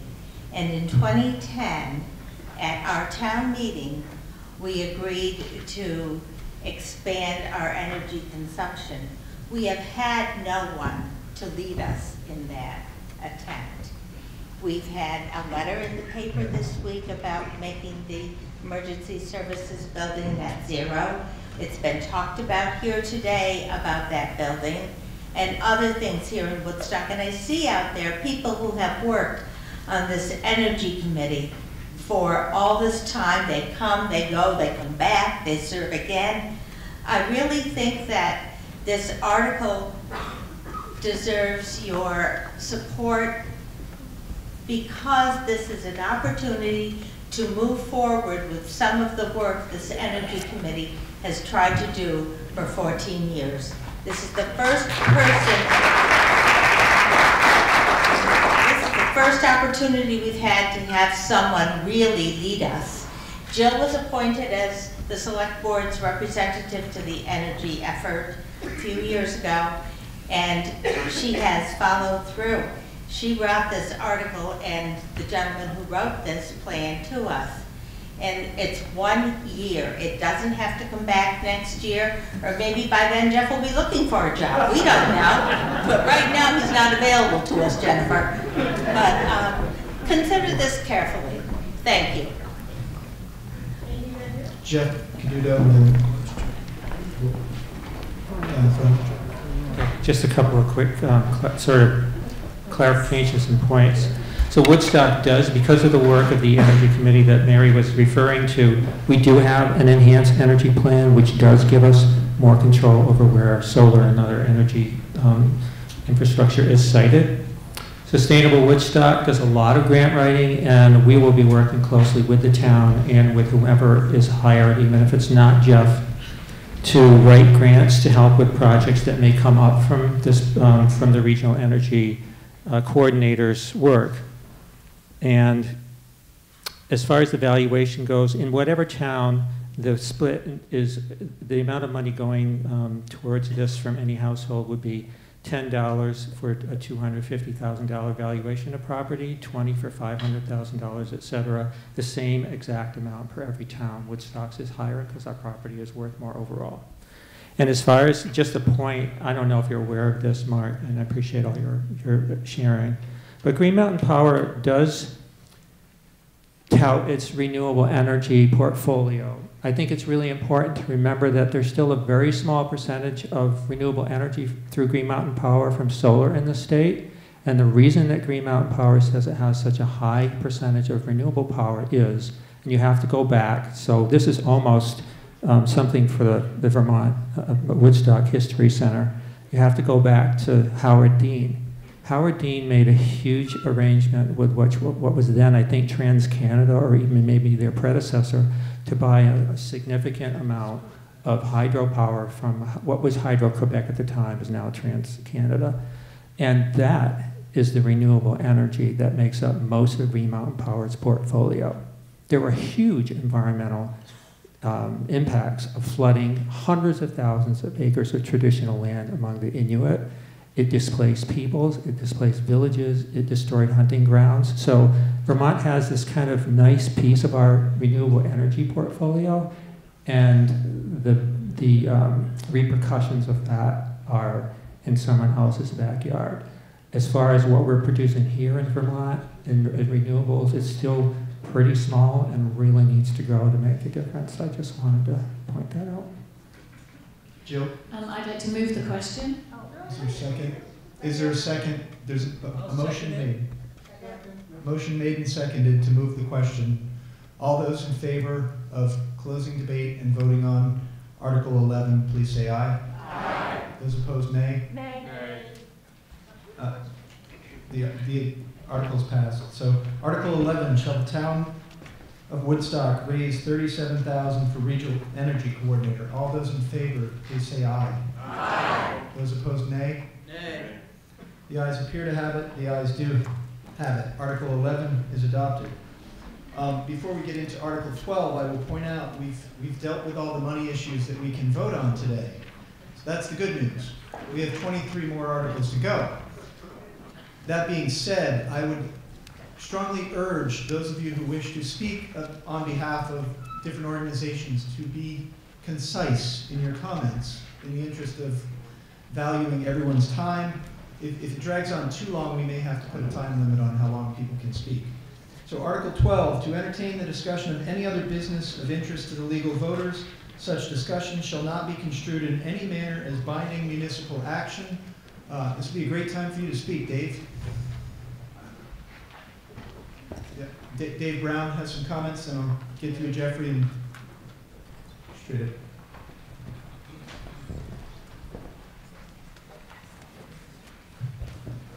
Thank you. I'm Dave Brown, and I'm one of the EC Fiber delegates from Woodstock. Thank you to the Select Board for appointing me and Alex Rozek and Dan Orcutt. And we look forward to being reappointed this year. And I know some of you are saying, oh yeah, here's the part where Dave explains where Woodstock is at the end of the line, and we're never going to get connected to the network. Well, one of the things I learned recently about lines, because we were at Walt Disney World, maybe you've had a similar experience, that if you're at the end of a long, long line, if you wait long enough, pretty soon you're at the front of the line. It's really quite miraculous. Well, I know you've waited a really, really long time, and I've been at it for 13 years. But guess what? Woodstock is now at the front of the line. Yay. In fact, already last fall we connected 100 Woodstock residents to the network, and we have a really ambitious plan for this year. It's 2020 already, isn't it? We've already built 1,000 miles of network and connected almost 4,300 people. Woodstock is in the spotlight. We're going to do great things here this year. The important thing is if you want to be connected, you got to sign up. Now, I know there are a lot of people who have questions for me, mostly when you're coming to my house. I can't answer them all. Look for a meeting sometime in the middle of March, where we'll be happy to answer all those questions and get it all out on the table. But in the meantime, thank you for your support. We really appreciate it. Hopefully when I'm here next year, we can all be saying, yay, we've got connected. Thanks. Thanks, Dave. Jeff, you had a... I'm Jeff Kahn. I'm currently chair of the Woodstock Village Board of Trustees. Before more people leave, I want to make sure everyone understands what's happened this past year in terms of your two locally elected boards. I've served in different decades in the village board, and I've never had an experience like this past year where the town board, the select board, and the village trustees have worked so well together for joint purpose. It's been extraordinary, and it's been very rewarding, and it's been a tremendous amount of time because of our loss of Phil and because of our finding a new town manager, an interim, and then a new town manager. There's been a lot of extra meetings in the mornings, in the evenings, as well as our regularly scheduled appointments, plus all the work both boards have been doing, whether it's short-term rental work or some of the other work you've heard about today the select board's been involved in. Although there's been one round of applause, I've got to tell you the folks up there have done an extraordinary job for Woodstock and deserve another round of applause.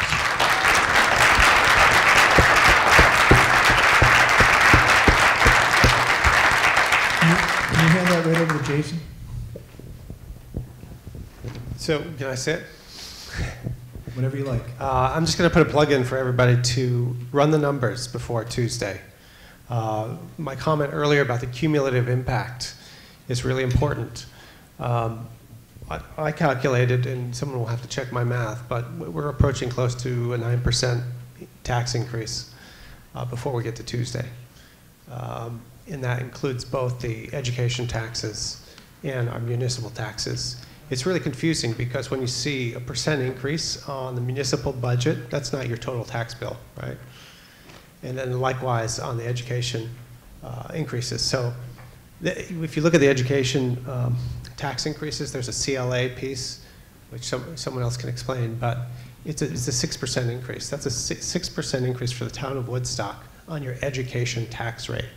That's handed to us by the state. Nothing we can do about that. That doesn't mean your taxes are going up 6%. That means your education taxes are going up 6%, so you can do the math, multiplication.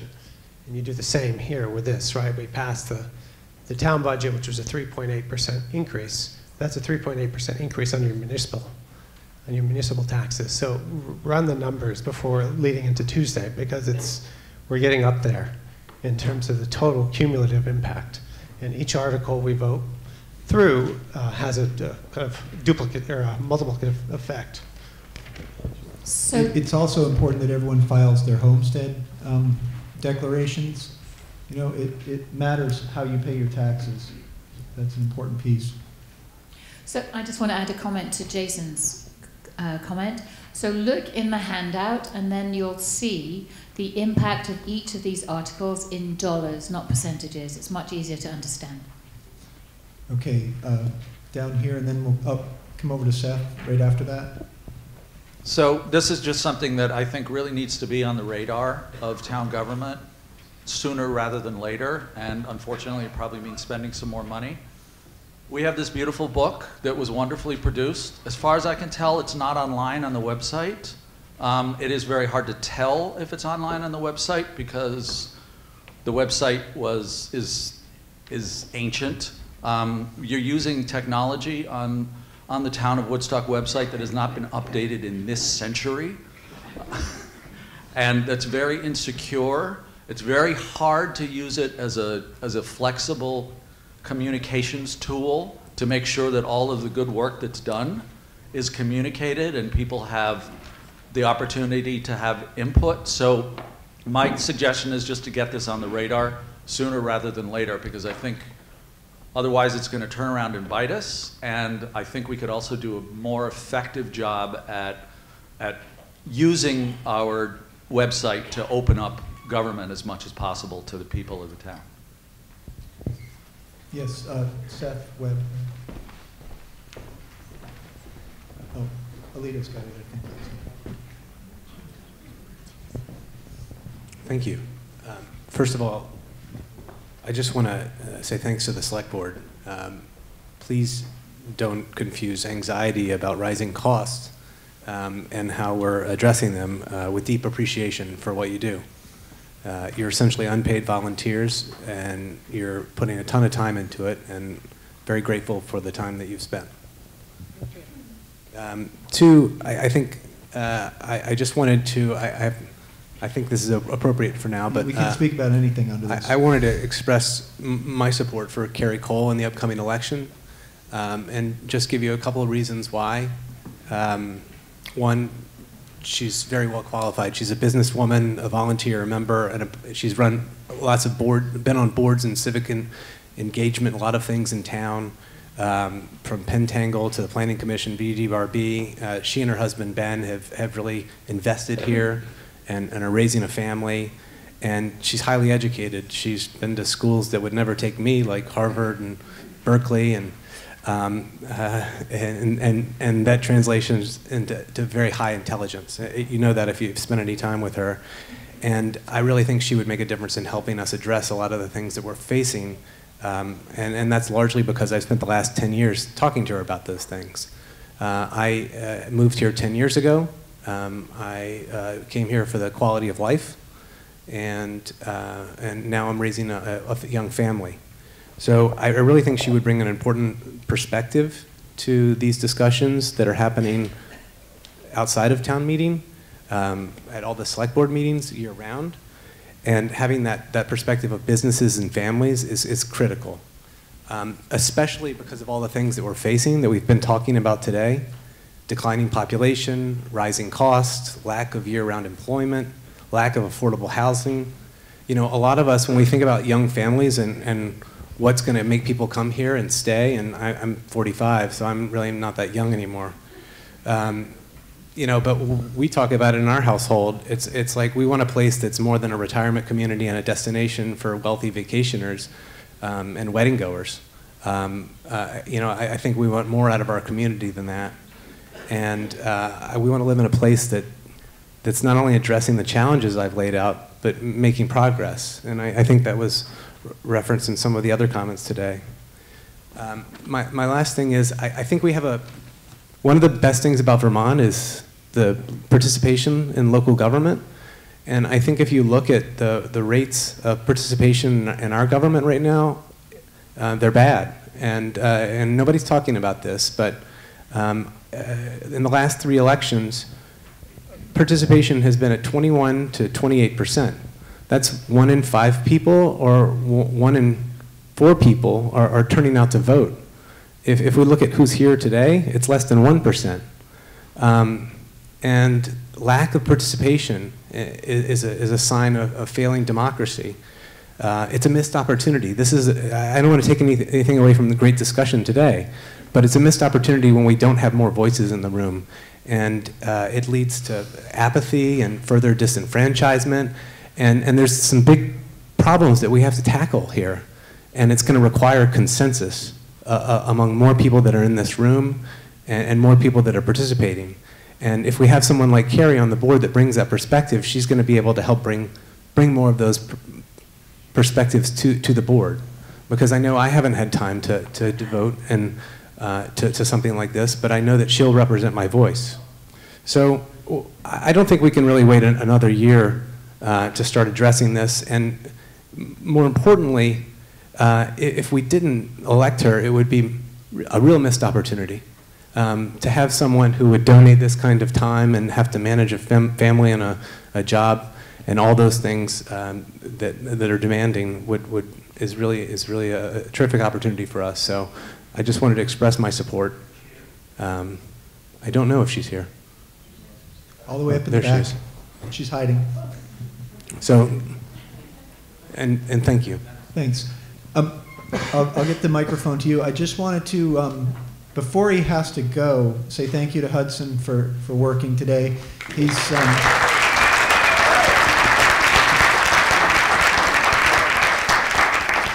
he was voluntold as usual. And he has to leave because his grandmother's taking him to dinner and they have to be there an hour before the doors open. It's a generational thing. I'm not joking. Have a good time. Yes, Dave. Thank you. I just want to echo a couple of comments that were made about sort of the long-term thinking that may need to go into how we consider our budgets in the future and whether or not there's an opportunity to engage more people by looking at committees and subcommittees that look not only about the things that we need to do improve, but also how we might increase our revenue. I've spoken to a few folks about potential opportunities, particularly given that we're a tourist community.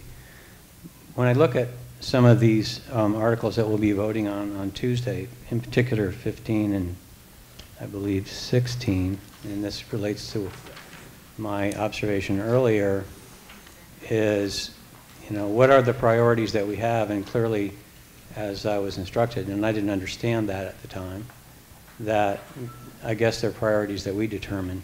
But do we have the opportunity to look more broadly at what's coming down the road? We heard this morning from our state representatives that they're looking at opportunities for regionalization. And when I look at those two particular articles, it appears that there's opportunities for regionalization, and have those proposals considered an opportunity for regionalization? Are we going to be spending a fairly significant amount of money in both cases to put in place something locally that would then potentially be overcome by a regional response? So, as someone said earlier, do the numbers. When you look at the numbers, these are the two largest economic issues that you'll be voting on?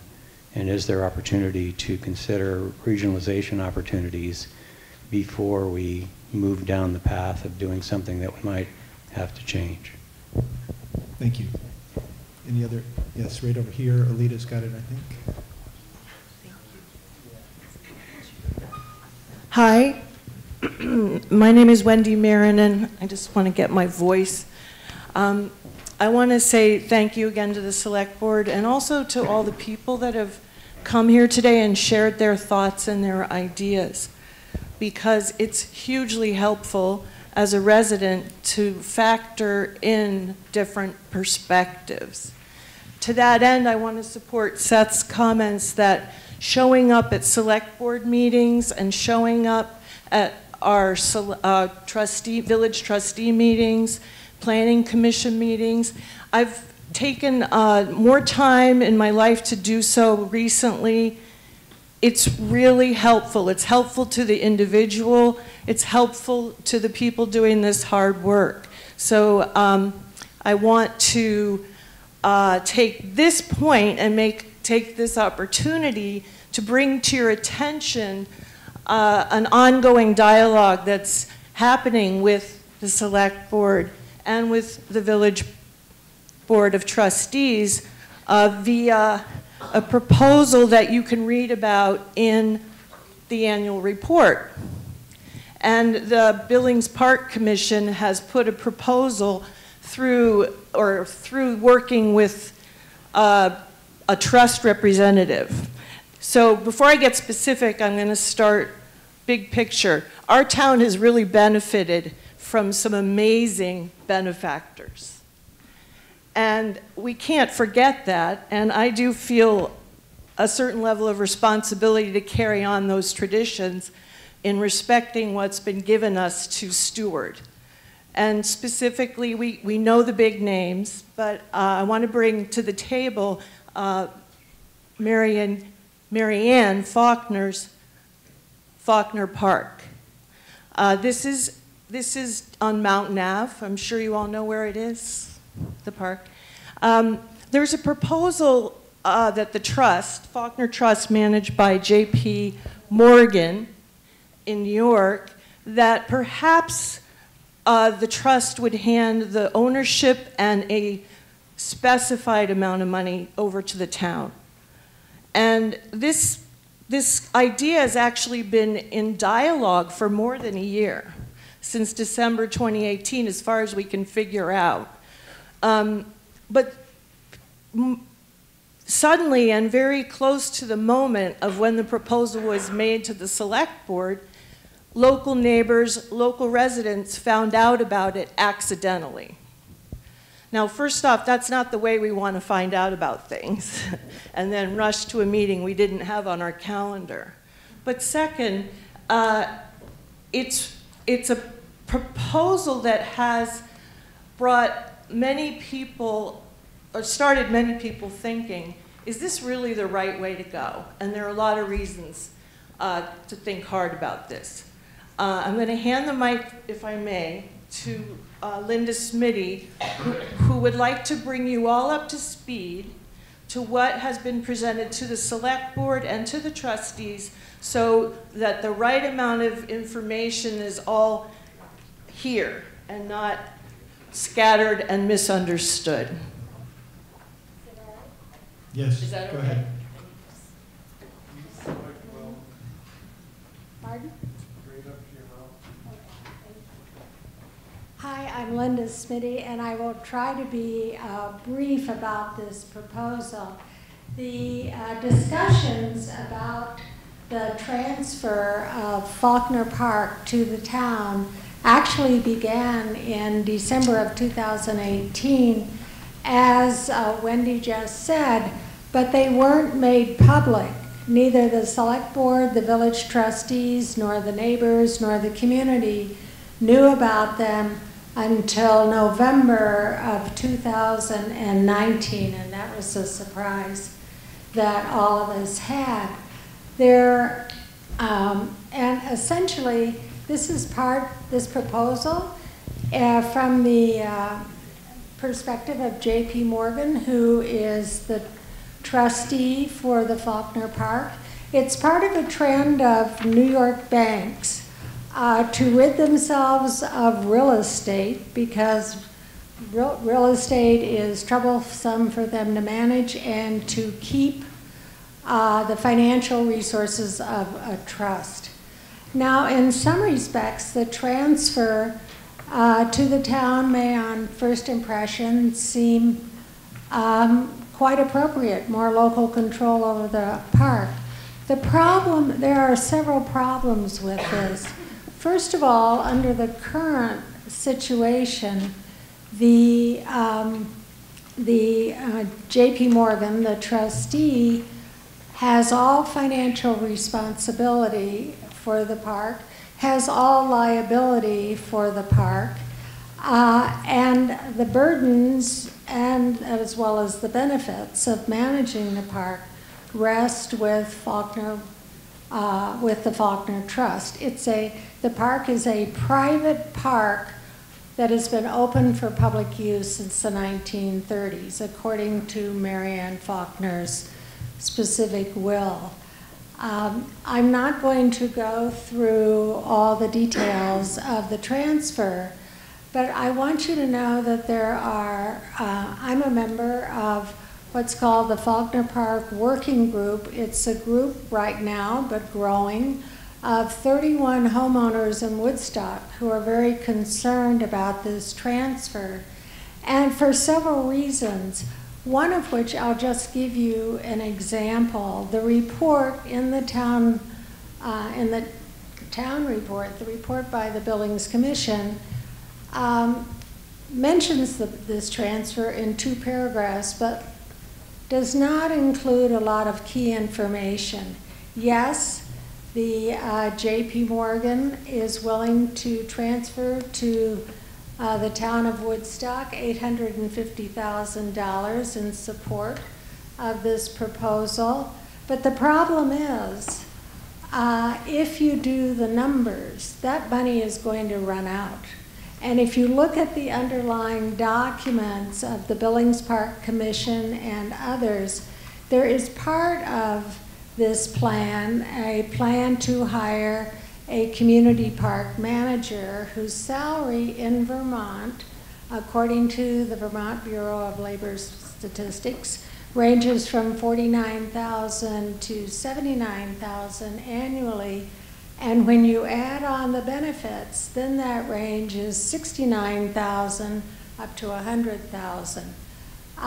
If you run the numbers, even using all of the numbers in the current proposal, the money's going to run out in 9 years. At that point, the Woodstock community voters will be faced with assuming the financial responsibility for the park, which, according to the Park Commission, making the transfer. The problem is that while those efficiencies may exist, and there's no reason to doubt it, from our perspective, there's no accounting in that report or in other documents for many of the direct costs were not even included in the calculus, and none of the indirect costs of the towns managing the park were included. Now, the Woodstock Faulkner Park Working Group simply wants the select board and the village trustees to say no to this proposal and to explore other ways, and there are other less expensive ways that would provide a way of coordinating the possibility for greater local control with working with the trust. I mean, there's having greater local control on deciding what trees will be cut, etc., makes perfect sense. But we feel that, and the records indicate, alternative ways have not been explored. We're perfectly willing as a group to put in the time and the effort to work with the Billings Park Commission and other citizens of the community, including neighbors and others, to develop a workable proposal that is makes financial sense for the town of Woodstock. So we encourage you to ask, as we have asked the select board simply to say no thank you to this proposal and to explore other ways that may accomplish benefits for all the parties concerned without Woodstock assuming a disproportionate share of the financial burden and the liabilities. Thank you. Thank you. Yes, Ed? Right across from you, Ed. I'd remind everyone we still have a lot of ground to cover. I realize this, but can we table this? This is not, this is to discuss any business of interest to the legal voters. So if we just stop talking, it's effectively tabled. There are other motions to come, but people have the right to speak. Then what kind of a motion do I need to make? There's no question to move, Ed. I think you've been heard, though. If there are no other questions or comments under Article 12, we can move on to Article 13. All right, Article 13. The election of town officers for the ensuing year is required by law. These are Australian ballot voting, but if there's anybody here who is running for one of these offices who would like to make a brief statement, you have a limited audience here, but you're welcome to. Ray? Hi, I'm Ray Bourgeois, and I was appointed to the Select Board back in June 2019, and I was unanimously appointed, and I am running for this 3-year position in Select Board. I feel my background in infrastructure, building management, project management, budgeting will help in the future of all these projects that are coming on and the work that has to be done on the infrastructure in the town. Thank you. Thanks, Ray. Anyone else? Carrie? Matt, Carrie's up behind you. She was next. Oh, sorry. Didn't see you, Sam. Go ahead. I didn't see you, Sam. I'm right here. Hi, I'm Sam D'Antali. I've been on the school board for the last 2 years. I'm running unopposed for another seat for 3 years. I'm mostly just stating my support on 117 for our budget, especially Article 2 about everyone agreeing to the Barnard School District joining the Unified Union District. I would hope that everyone vote yes for that. There's been a lot of work involved with it. If you have any questions, there's a lot of information on the WCSU website regarding this merger and how it would be helpful for all of us and a good asset for them to merge with us. Thank you. Thank you. Now, Carrie. I'm Carrie Cole. I'm finishing up my 3rd year as a village trustee. My husband and I moved here in 2010 to open the Blue Horse Inn. And we've never imagined falling in love with a tiny little town, but we have, and here we are. And we have 2 young kids that we're looking forward to putting through the school system. My husband sits on the school board, and I would relish the opportunity to grow my service to this town and help as we make some really important, strategic, comprehensive decisions about investments in this community to make sure that it is a thriving place for all of us, for our children, for visitors, and for our children's children. Thanks. Right here in the middle. Since candidates are introducing themselves, hi, my name is Seton McElroy. I am running for village trustee. I am a mom of 2 kids in Woodstock Elementary School. Seamus is 8 and Piper is 6. If you've seen a little redhead with curly hair, like bouncing all over the places, jumping in puddles, that's my daughter. I apologize if she splashes you. So I'm running for village trustee because we've been embraced by this community since literally the day we got here. I will tell you, just as an aside about Carrie, she was the real estate agent for the house we bought, and in the first week, my smoke detector went off and would not stop. And I called her because I didn't know who else to call. And God bless her, she called an electrician who was there in like an hour. And then she called Chief Blish, and then she came over to my house when my basement flooded, and she gave me her shop vac. And it hasn't just been her. There have been so many people here who have been so helpful and so welcoming. And I have a background in communications, website, content management, legislation, all those things. I have told lots of people I'm a legislative nerd. Like today is like Christmas for me. I love hearing all of this. And I'm originally from a small town, so I love being able to help people. And I do like getting into the nitty gritty. I'm somebody who has lots of energy. I've always loved volunteering. And again, you know, this is the place we chose to raise our children. It took a long time for us to move to Vermont because it's very expensive and it's very difficult.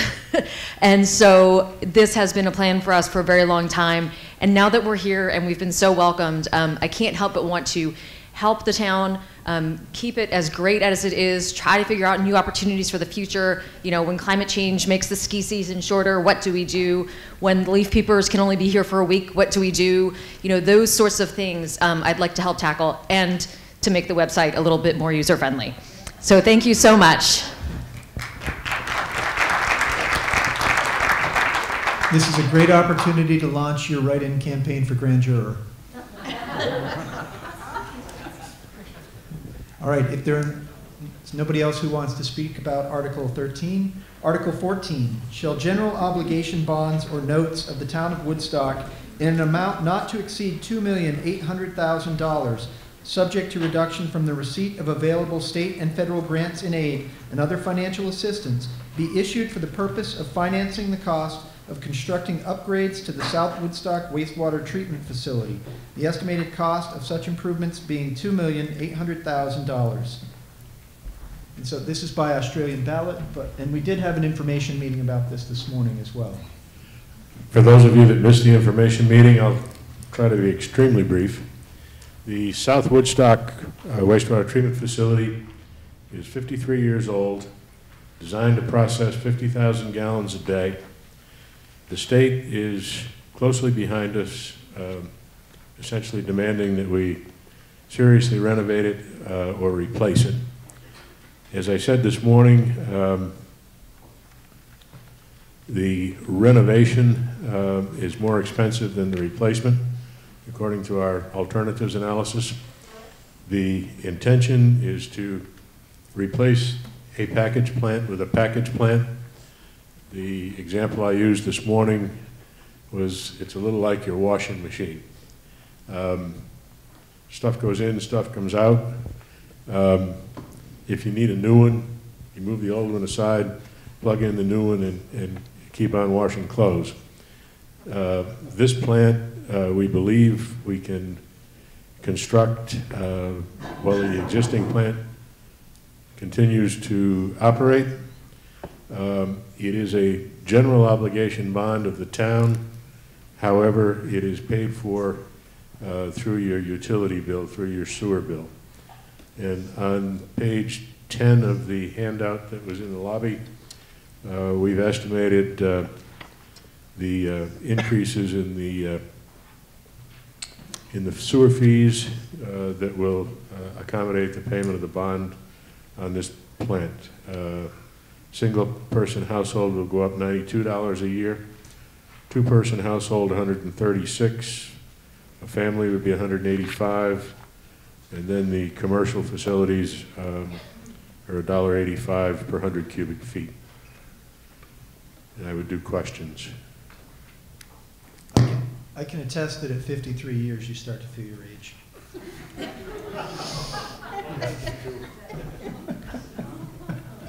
Thank you. Exactly.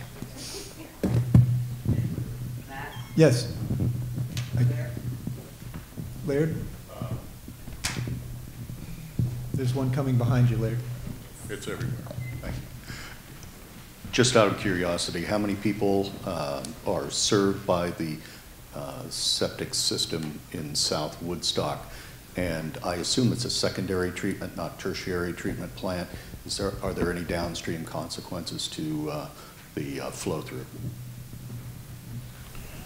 The number of folks in South Woodstock is fairly small. I think it's maybe 40 or 45 houses.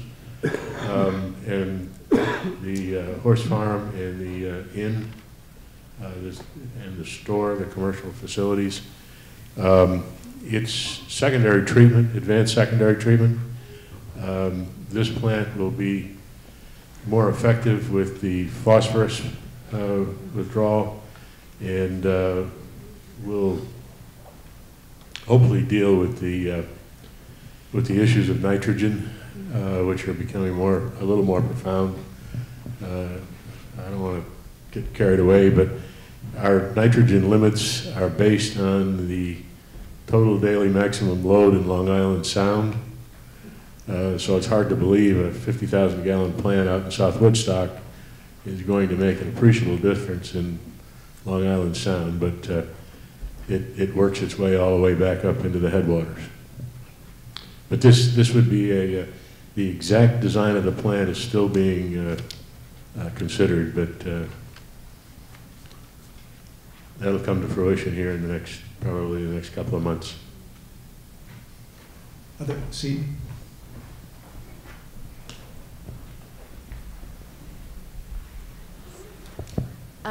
Do you expect this plant to last about the same amount of time? So can we expect in 50 years or 30 years, or when would we be expected to build the next one? And is there a plan to start socking money away for that? The plant, I mean, obviously this one has lasted for 50 years. The folks at the state consider 30 years a workable range when you're looking to finance them. It's hard to put a number on it, but using modern materials, modern technology, we would hope that it would have the same 30, 40, 50-year life. And no, at this point in the budget, there is not a plan. Quite honestly, there should be, and I would hope that new manager and select board in ensuing years would begin a small process of putting money away each year. Any other? I have just a really quick question. Oh, where are we in the there's a life microphone cycle right of there. where are we in the life cycle of the Woodstock plant, for example? As we indicated earlier today, the current budget for the wastewater, the current wastewater budget has $35,000 in it to do some preliminary engineering to do an assessment on the existing plant. Somewhere in the next,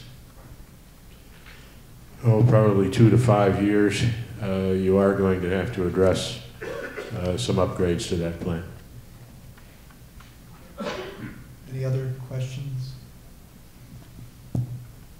Yes. Wendy. Forgive me if this is a plain catch-up question. Our recent sewer bills went up significantly from last year. At least mine did.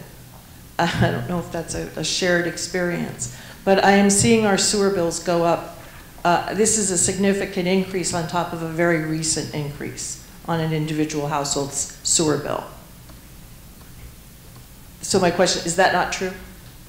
No, I believe it is. It is true. I had the same experience. We all have the same experience. It's been a big jump. This will add to another and make yet another big jump. That's the fact. That's a fact. We don't have a choice. We have to pay to process it.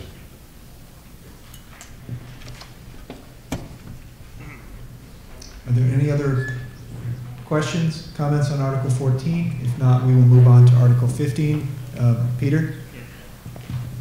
All right, so we've got two significant loose ends that we've left here so far. One is if we're going to make improvements to the tennis courts, it sounded like we were victims of somebody else's scheduling. Who's going to be the person responsible on this board in front of us who's going to make sure that things are done in as short a period of time as possible? But we need one person to be accountable to that. That's one loose end. And the other loose end was this thing about if there's this cycling of the recycle plant, the waste sewage plant, that we have to anticipate, then it also makes sense that we budget in, start putting money aside for it rather than waiting till the last minute and going, we've got $3 million additional expense this year. So those are the two loose ends. Could those be addressed? Well, the select board is the board of sewer commissioners. Well, who's the person? The entire select board is legally the board of sewer commissioners as well. Oh. So Part who of their would you job. call? Who would you call and say, how we're doing? Call me. Okay. Actually, call the manager. The manager works for the select board, and he's the person that will be the point person on all of this. Any other questions or comments on Article 14? All right, Article 15. Shall general obligation bonds or notes of the town of Woodstock in an amount not to exceed $4,500,000, subject to reduction from the receipt of available state and federal grants and aid and other financial assistance, be issued for the purpose of financing the cost of renovating and reconstructing the town emergency services building, the estimated cost of such improvements being $4,500,000. Anyone want to speak? We had a hearing about this before our meeting this morning. Matt, I'll Butch? start. So There's a we had a microphone. very You good need a microphone. we had a very good presentation this morning. Getting tired here. It's on. It's on. We had a very good presentation this morning by the chief on this proposal. So I would say that if you have any further questions or any new ideas, you should address them to him. But I will say that this is a project that has gotten an awful lot of thought from a building committee to do what we were going to do. The original proposal, the original idea was to totally demolish that building and build a brand new building, which would have been $6 million plus. And the committee realized that that was not what Woodstock voters needed to hear. So they worked very hard to save the old building and build what was needed for the department for the next 30 to 50 years. So I'd just like to add that to it. Thank you. Yes, right over here, Matt. Oh, and then we'll get down, come back down front. My name's Deb Hawthorne. Forgive me if this is repetitive. Mary mentioned something about this, and so maybe it came up while I was at lunch. Can't hear you. Yep, no, just hold it close, Deb. I think it's on. Okay. Can you hear me now? Yes. Okay. I'm sorry if I'm repeating, but Mary mentioned something about this, and so maybe it was brought up while I was at lunch. But I'd like to reference Peter Bowen's letter about this that appeared in this week's issue of the Standard regarding the lack of net zero emissions provisions in this plan. And I'm wondering where we stand with that, given all the other work that we're doing on so many fronts on carbon emissions and reducing energy usage and energy emissions. It seems important to include that in the plan for this building. It was discussed at the hearing this morning. At the hearing this morning? Okay. Yes. I missed that. So where does it stand? I think it stands that we've heard you and we'll do everything possible. It seemed to me today, from listening to the conversation this morning, that some people in this room that have some good ideas and are knowledgeable in this field. And I think the chief will more than reach out to them. So the plan will be reconsidered, in other words? we'll do the best we very can to make it sure that it's the most brand new energy efficiency building in Woodstock. Thank you. Right down front. I'm going to talk about this article and the article following and kind of the general picture of emergency services in Woodstock. I appreciate all the work that's gone into this and all of the thought that's gone into it. Personally, and I know we're not making a decision about this here, but I think this is a premature to take on a significant amount of debt and to almost double the ambulance service budget before we've really taken a long, hard look and stepped back a little bit and looked at all of our emergency services and how are we most efficiently using them? Are there opportunities to regionalize some of these emergency services? Are we locking ourselves into a situation in which we're building a building that may not be meeting the needs of 30 years from now? It may not be meeting the needs of 10 years from now. Emergency services are a huge part of this budget. There's hundreds of thousands for the police, hundreds of thousands for dispatch, hundreds of thousands for the fire department. Obviously, we need all of these things, but my question is, have we seriously stood back, looked at the entire emergency services picture of this town, and figured out the most efficient way to go forward and the most cost-effective way to go forward and get the services we need? And I know that, and again, I appreciate the work that's been done on this. It's obviously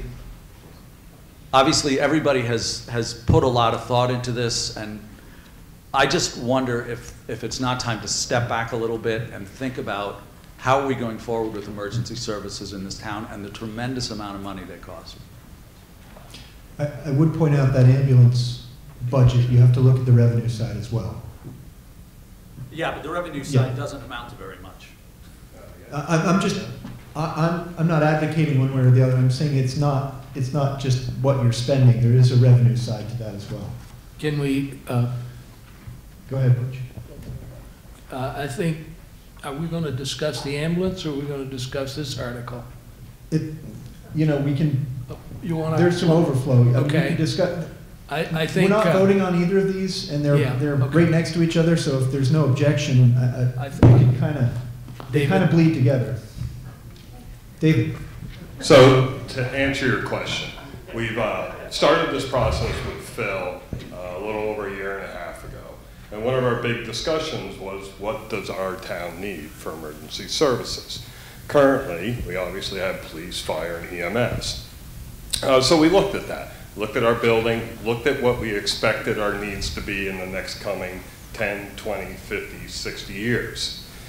Since then, we've received, and we have worked with many other towns looking at regionalization. We're not there yet. We're there at the table with other towns discussing this. Currently, we provide EMS service for other towns. There are towns that have recently contacted me to take over fire services. There are towns that are now contracting with other ambulance services that are looking to see what happens here and wants to know our prices moving forward should all this pass. I can't speak to police, whether there's any regionalization there because state police does their thing. Communications is a big one. State police wants to drop communications to fire and ambulance service. We're looking at, with other towns, the infrastructure needs to take those over, which will be a cost savings to all towns, and especially to our town. So to answer your question, yes, we are looking. We're talking to other towns. We really can't give them numbers until we know whether this stuff passes and we can move forward and give them the price cost sharing of doing all that. So just so you know, we are looking at every revenue source out there. To dig into the weeds a little bit more, should the ambulance service pass? Right now we don't do non-emergency transports because we don't have the people to do that.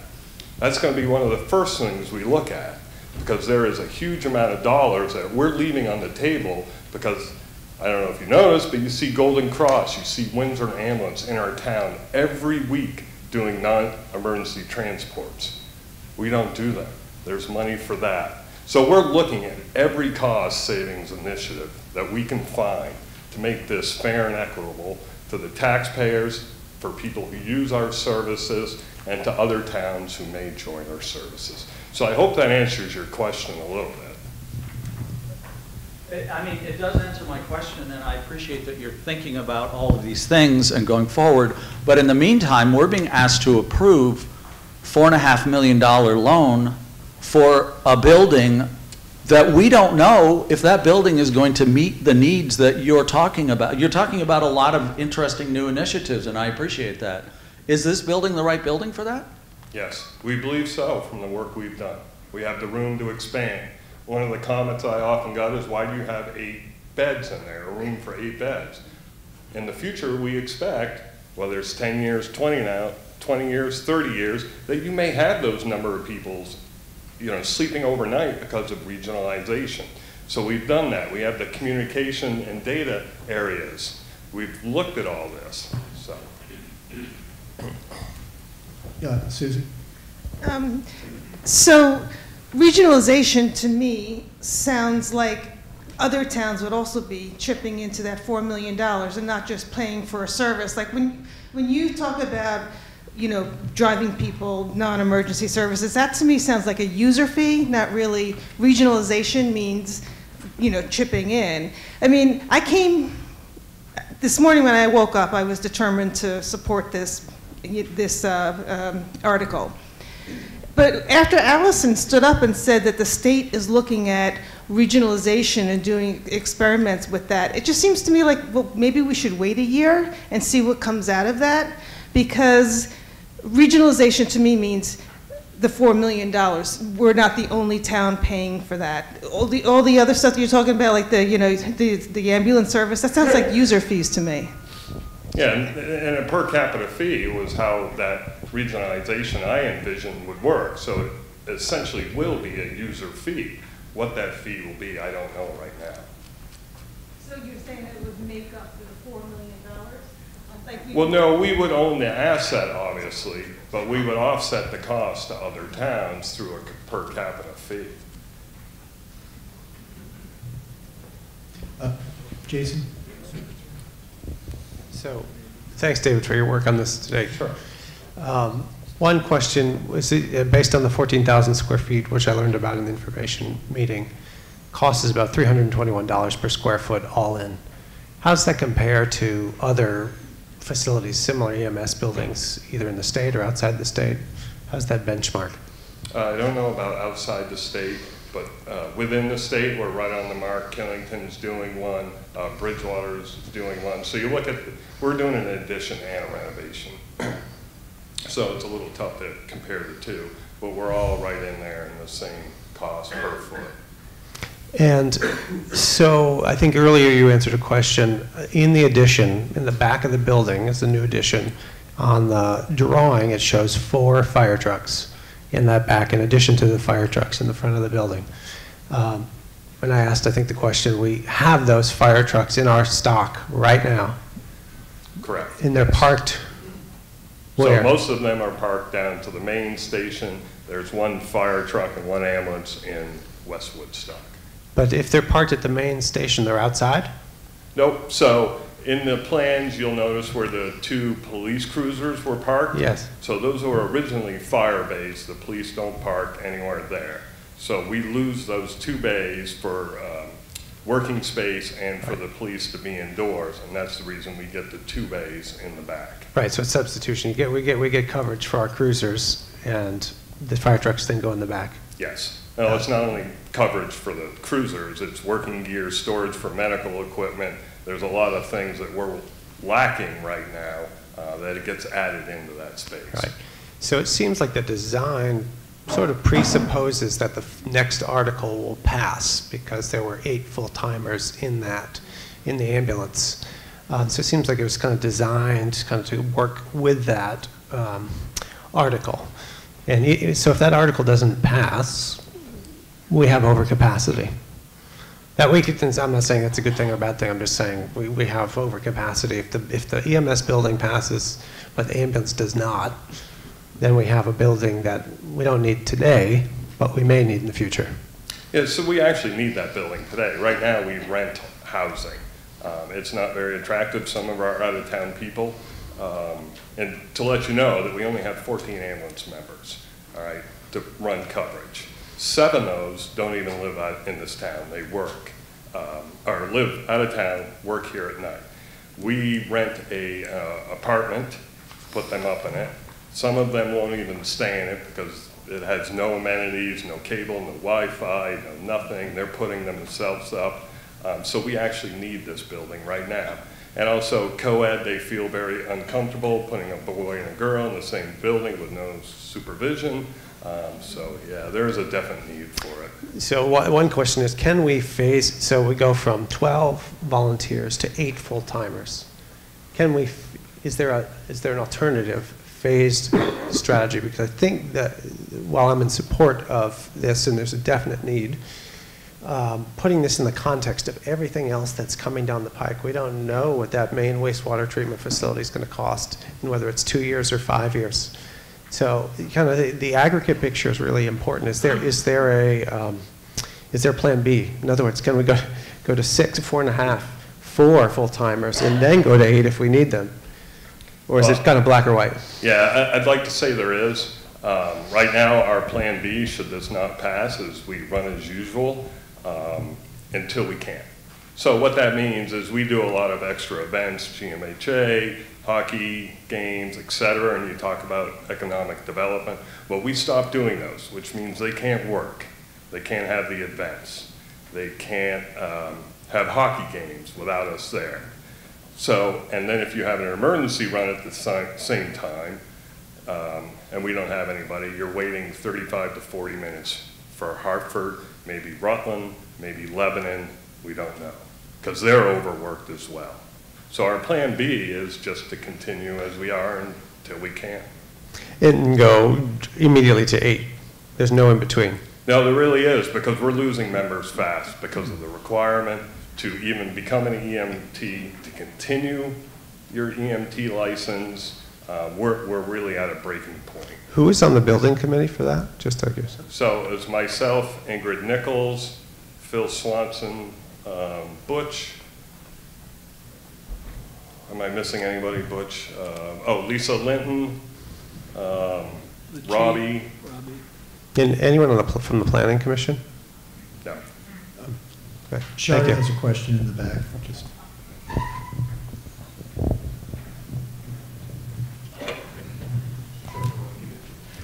You know that. I'm Shari White, and I have worked on Woodstock Ambulance for almost 30 years.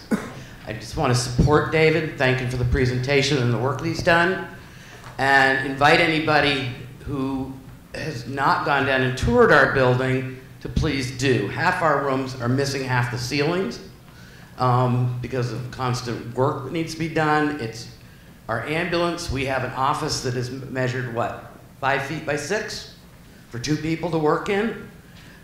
We don't have safe keeping for medications. We have very little space for our equipment. It's not a pleasant place when we have to do any work. We have to spend a lot of time training. But the other thing I want to say is, as far as bringing on the 8 full-timers, some of us are getting tired. For instance, I'm on call Thursday nights. I got to bed at 5 o'clock Friday morning. By the time I got home, 5:30, my phone rang asking if I was available to work Friday during the day because we had people out sick. I have 3 other jobs that I work. And at 6:15, the tone went off, and there was a call for 2 ambulances at 1 house.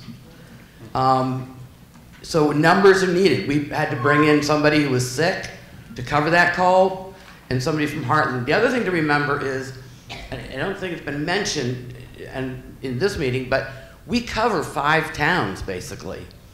We respond to Pomfret, Bridgewater, Woodstock, parts of Heartland, way out in Plymouth, South Woodstock. So our circumference is quite large.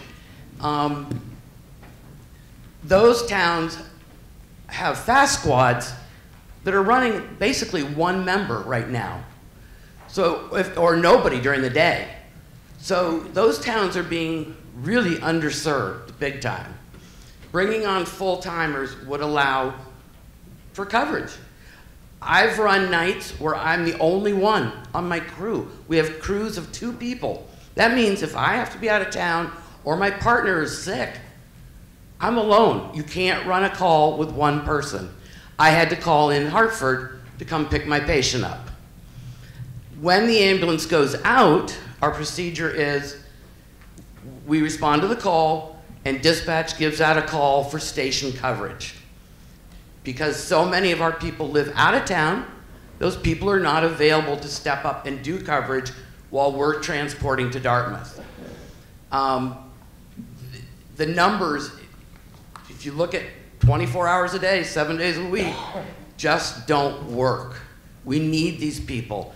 Are you going to phase us out? No. We're going to bring, according to my conversation with David, and correct me, David, if I get this wrong, these people will come in, we'll have availability. We won't have to bring Hartford in, who's going to charge you a lot more for that ride to Dartmouth than we do, and we will be the backup people. What I think, David, you said 10% of the time, we have 2 ambulances out at once. When Irene hit, I spent 3 weeks straight at the station. We had, I think, 5 times the normal number of calls the first week. We had 3 ambulances out the entire time. There were 4 of us down, or 5 of us down there covering all this. And we were doing other things also. We were feeding firefighters. We were making sure seniors had meds and things like that. So we're not just there waiting for you to fall down or get sick or whatever. We are trained in other aspects of emergency services. Some of us are getting old. Gray hair. Some of us are starting to phase out. And as David wrote in his report, people are going to EMT classes that the town is paying, I believe, for them to go. And then they're getting halfway through the class and going, this isn't for me. I don't do blood, or I can't give that commitment. The young people don't understand volunteering for their community. And we aren't seeing the young bodies come up through. It's not a matter of replacing us older people with young people. They just aren't coming along. And the reality is, volunteerism is dying. We need paid personnel. If you want coverage, I mean, when I go on duty on Thursday night at 6 o'clock, it's like I've walked into my office. I've got a job. I'm up on a snowy night, I'm up every 2 hours cleaning my car off in case I have to go. I don't have a garage, so if I wanted to go stay at the station that night, that's a bonus to me. That saves me, or allows me at least to get a little bit of sleep. And if I don't get called out, and then do my job during the day, my normal job, which one that may be. So there's a lot of, you should talk to some of the ambulance people before making a decision, is my feeling. We've all worked under some really interesting conditions. And I think it was a couple of years ago I stated that we used to do 48-hour weekend shifts. To me, like I said, when I go on duty, it's like my walking into my office. I am at my job. We were making, I calculated it was making 57 cents an hour. Thank you to David. We've finally seen a couple increases for the first time in 20 years. We don't get automatic increases like all the other departments do. This was the first time we've seen an increase in 20 years in our pay, and a little bit of restructuring to our pay. And I thank him for that. He went to bat for us. We don't do this for the money, but it is a job for us. We spend hours every month training. We have to go to an annual conference to get our continuing ed credits. We have to recert every 2 years. We don't take it lightly. We're training constantly. As David mentioned, we do a lot of outside work. I think I spend 24 days of my summer working at GMHA, covering their events out there. And I do the roller derbies, I work all of those, I work football games, I work parades, the Special Olympics when they used to be in town here, I work that as the EMT, and so forth. So it's beyond just responding to our calls. And if GMHA, I used to run GMHA, so I can vouch for this. If they don't have an ambulance or EMT, and at times a paramedic and EMT on call or on the grounds, per the American Horse Show Association, they cannot run their event. And you have to remember, they run almost 65 to 70 events a year. And for every horse that steps foot on that property, at least 2 people come with it.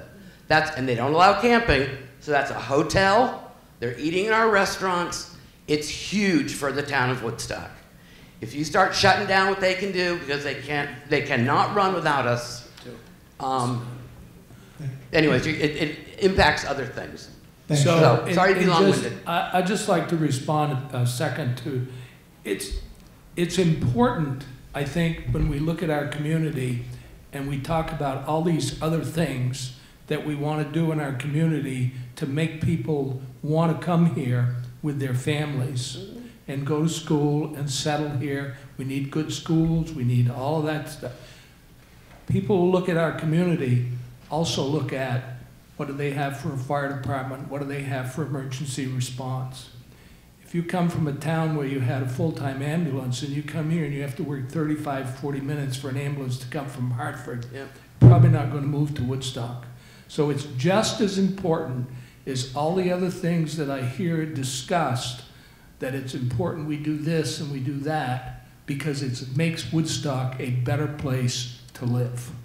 And the other thing to remember is we have an aging community. And I'd like Jill has a comment that I think is important for you to hear. Sherry, we've heard an awful lot about numbers today, but you're the person that makes this community work, and I want to say thank you to you. Well, you're welcome. Thank you. I enjoyed it. I think Mary McVeigh had a, Matt, just in front of you, Mary McVeigh is going to comment, and then we'll come down. You sure? Front. Sure? Yeah, positive. Hi, David, if I could ask you please to go back to Article 15 for a minute. I have a quick question. I think I heard in passing this morning in the discussion about the renovation of the emergency services building that therefore the West Woodstock emergency building would be closed. Is that a financial consequence of consolidating, or is that because it's been determined that the service area is primarily located more conveniently, more closely? The greater number of calls come from the eastern side of the town. Well, I wish there was an easy answer to that, but there's multiple things going on in that building. When that building was built, that West Woodstock was full of local employees, I being one. And we could get that truck out of that house within 3 minutes and have people standing around going, darn, I missed that truck. Today, that truck leaves with one person after 15 minutes. So we are very close to shutting that down. I'm hopeful that we can keep it running, that we have more activity. I see a room full of people I'm sure that would love to become volunteers for either fire or EMT. So I'm hoping after this meeting we have an influx of people looking to volunteer for our open positions. And we can keep that station running. When we built that building and took it over and renovated from the old school, I worked very closely with Phil, and we kept it in mind that someday this probably wouldn't be used as effectively as it was when we did it. And we took a lot of time to put into it. So what could it be used for in the future if we didn't use it for a fire station? And so the building is ours. It's a good building for a lot of other uses that we may have. But if we don't have any firefighters out there or any ambulance people living out there, it really is useless to us. Could be. Yes, Susie. And David said earlier today that he'll be available on Monday at the fire station for anyone who hasn't had an opportunity to tour the building and see the facility. Susie? So Dave, just to make sure I understand this, excuse me. If we don't vote for the $4-point-something million to build a new building, we can't hire 8 new people? I mean, can we hire the 8 people permanent and not build a building, or what's? Yep, so we can, if the building doesn't move forward and the EMS service does, we can hire them, obviously. But then it becomes a problem of legally housing them. Once you employ somebody, you have to follow all federal and state guidelines. So practically any building requires a sprinkler now, requires a fire alarm. If we were to hire full-time EMT people and house them, do you really want to wait for them to drive down to the fire station, grab an ambulance, and then head out? Because now we're right back to a service we previously had almost with a delay. While we will do that, it doesn't seem very wise to me. So yes, no matter which, either way passes, we can survive one without the other. But there are a couple of comments that I do want to make. And while I don't want to gloom and doom, we're kind of in the same position with the sewer plant. OSHA visited us this summer and gave us a long list of violations. And I said, whoa, don't fine us, hold on, we're looking at a new building, give us some time. And some of these violations are very significant, and they were touched on in some cases on that PowerPoint. So they'll be back this summer if we don't pass looking for these corrections immediately, because we house employees in there 24 hours a day, dispatchers and cops and stuff. Another thing, somebody was talking about regionalization. Well, 4 years ago we had an ISO audit. So what that is that's the insurance rating from the for the town. We were a 6.6X. We dropped to a 7.7X. Within 3/4 of a year, I received several angry phone calls. People's insurance, specifically downtown, went up $600 a half a year. With the full-time fire or ambulance people, which will be cross-trained as firefighters, I'm going to work to get those points back.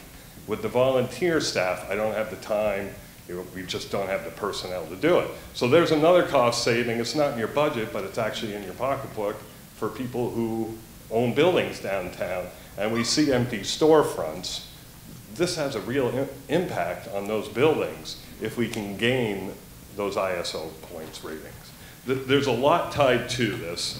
I mean, your decision is yours. I've given you the facts. I don't think anybody doubts that the building's not in good shape, right? I don't really need to go through a list of what's wrong with it, what it needs. It's just where do we put it in your priorities? And I can't make that decision for you. It's up to you guys. As far as me with public safety, I know what I prefer. Take the other, I can't get too deep into it, but 3 months ago we had a CPR. All right, got a call for a CPR. We got there, I happened to be there as well. We were there within 5 minutes. We shocked that gentleman 10 times. We did CPR on him for 45 minutes en route to the hospital. That guy walked out a week later, all right? 2 weeks later, there was a CPR call in South Woodstock. We had nobody in town. They had to wait for a Hartford ambulance. Because of HIPAA laws, I don't know the outcome, but I can't imagine it was that great waiting for an ambulance for 35 minutes. Well, one of your loved ones is doing CPR on you. So that's some of the things you have to think about. I get that we live in a rural area, and this is one of the consequences of living in a rural area, that we may wait forever for EMS, police, fire. But, you know, if we're looking to attract people, we're looking to attract young people. To me, this is one of the highlights of the community. So, yes, Go ahead. Kim had a question. Hi, Dave. Hello. So I worked as a nurse manager at the VA, and I know one of the things that we struggled with was places like Golden Cross not being available anymore because they have a dwindling workforce also. So I'm just wondering, if we go to 8 EMS full-time, I talked to Michelle back then when we were struggling to get patients out of the VA by ambulance, and she said you guys couldn't support it then. If we go to 8 EMS full-time, would we be able to support a contract like that, which may then eventually in the future pay for some, like new ambulances, new equipment, that kind of big contract? Yeah, this is something we're really going to look long and hard at. Originally, we're going to look at doing only inter-facility transports or transports to the hospital for Woodstock only people. Try small, see what it takes. We've never done it before, and expand as funds and needs arise. So absolutely, we're going to be looking forward to that. Yeah, there is big money in that. All right. Peter had a question? It's so many of these issues we're talking about the expense side of things and worrying about that, and worrying about the expense side of things. Let me just speak to the benefit side of what we're talking about here. I should have been dead 40 years ago and would have been if the community where I ran my motorcycle into somebody's car, oops, and broke all my bones and my body ended up face down in a swamp. If that community hadn't made the decision in a room like this to go ahead with emergency services, and those people wouldn't have been there within just a few minutes of the horrible accident that I caused, and I'm here today, for which I'm grateful. That's one. But so are my, I think, 5 children and my wife, and what I have contributed to the community also. I mean, there are all kinds of benefits that come out of the kind of thing, the expense that we're struggling with right here. But I want to speak to that. Thank you. Jeff, or Michael, sorry. Yeah, thank you. And then Emo, you had something? Yeah, David, I appreciate all of your sharing and taking the time to talk to us about all this. And I'm conflicted in a number of ways, just because I grew up with nurses in my house. My mother was a registered nurse for 40 years. And I worked in a hospital for 5 years, including helping out in the emergency room for a time. So I've seen the other end of where all of your experiences with coming in with people who have had accidents and been in fires and other things. So my heart and mind are drawn towards doing everything to support what you're doing. And I also have the part of me that is, and I know other people in this room and community do as well. It's kind of ironic that we're facing, maybe not ironic in these times, but we're facing replacement of the emergency service building in the same time period that the select board and trustees just passed a climate emergency in action resolution. So there's the other piece of it, which is that the planet is on life support as well. So I'm just trying to work through my mind how we can, get from, if we were able to get the building towards net zero in a reasonable future, we could, after about 7 years, see a financial benefit. And if the life of the building is 30 to 50 years, significant savings, thinking strategically, economically, so getting the benefit of the emergency services that we need, while also saving the town a huge amount of money and doing a tremendous amount of good for the planet. How do we get there from here? I'm not sure with the warrant that we're facing and discussing right now.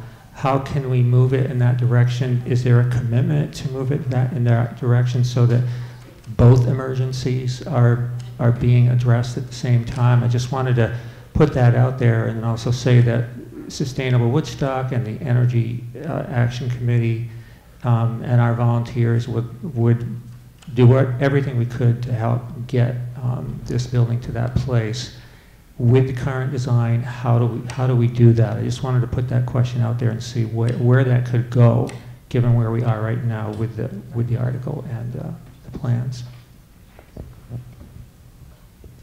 So you're asking for a response on the net zero again?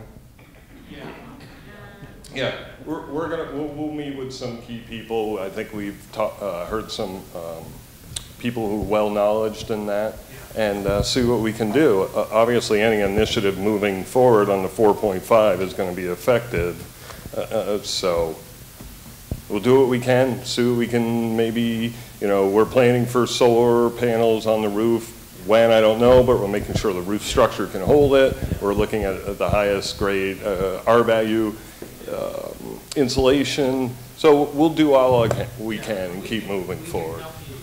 We're doing a similar project in Bridgewater where we're taking that old schoolhouse and making it into emergency resiliency with solar. It would have, if there's another Irene event, it would have water. Yeah, we're starting to get into the weeds a little bit. It's a discussion that should be had down at the fire station, I believe. Just in the interest of time, I think if people are comfortable that we've covered Article 15 and 16 kind of together.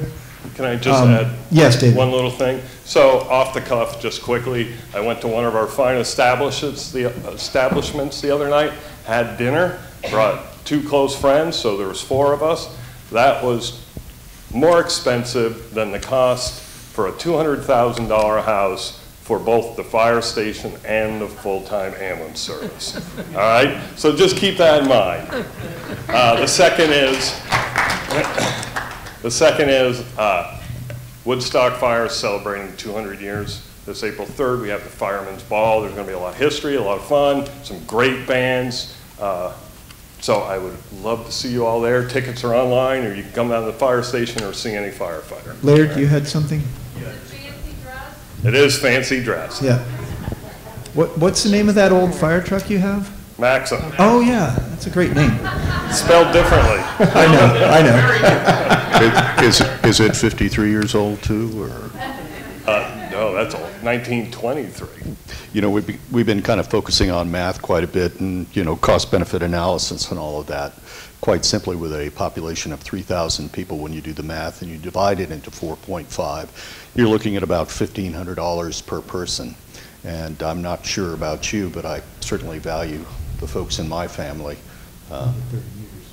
somewhat above that particular number.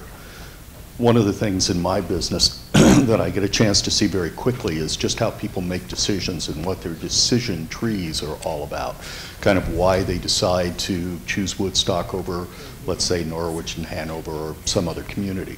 And, you know, very high up on those list of people are schools, health, safety, and kind of the general feeling of the community and its cooperation and connectedness.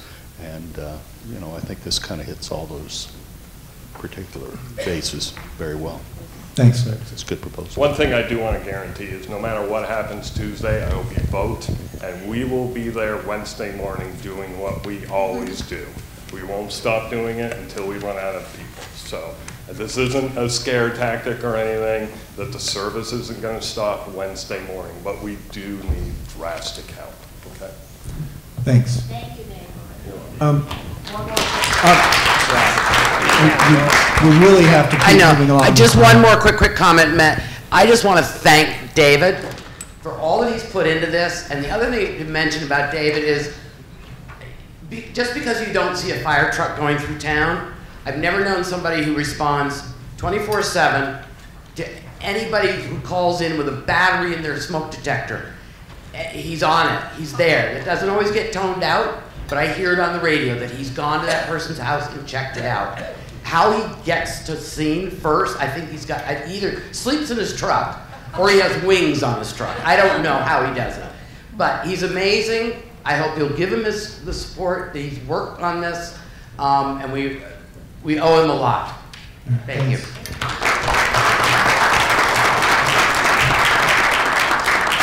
So, well, I appreciate that. I love my town. With all of our quirks, I love living here. I love the people. And I'm not looking for anybody. I'll help anybody 24/7. That's what I'm here for, and that'll never happen. All right. So before we move into these next few articles, I know there are folks here to speak on behalf of these organizations. I'm just going to ask for about a 5-minute recess. The people up on this stage can't even step out to the bathroom or anything. We need to stretch our legs for a few minutes, and we'll try to reconvene within 5 to 10 minutes. We'll try. Urge people to be concise. Is there anyone who wants to speak on Article 17 for Green Mountain RSVP? Seeing none. Article 18, Healthcare and Rehabilitation Services. Is there anybody here who wants to speak on behalf of that article? No. Article 19, the $51,250 for the Norman Williams Public Library. Lori? I wasn't supposed to talk, but they've all gone. So you all know it's been a rough year for the library. We did go for a lot of private funding. We got it. So we saved an awful lot. And the HVAC is well on its way to be repaired. But we still are desperate for funds for operating costs. As you know, we raise most of our money. Not most, we still get a lot from Woodstock, and we're very, very grateful for it. But we still need this amount that we petitioned for. It's absolutely a key part of our budget, just to keep going. Not to increase anything, but just to keep level. Any questions about that? Sorry, wasn't prepared. Wasn't supposed to be my job. The Ottaquiche Health Foundation. Somebody wants to speak for help? There we go.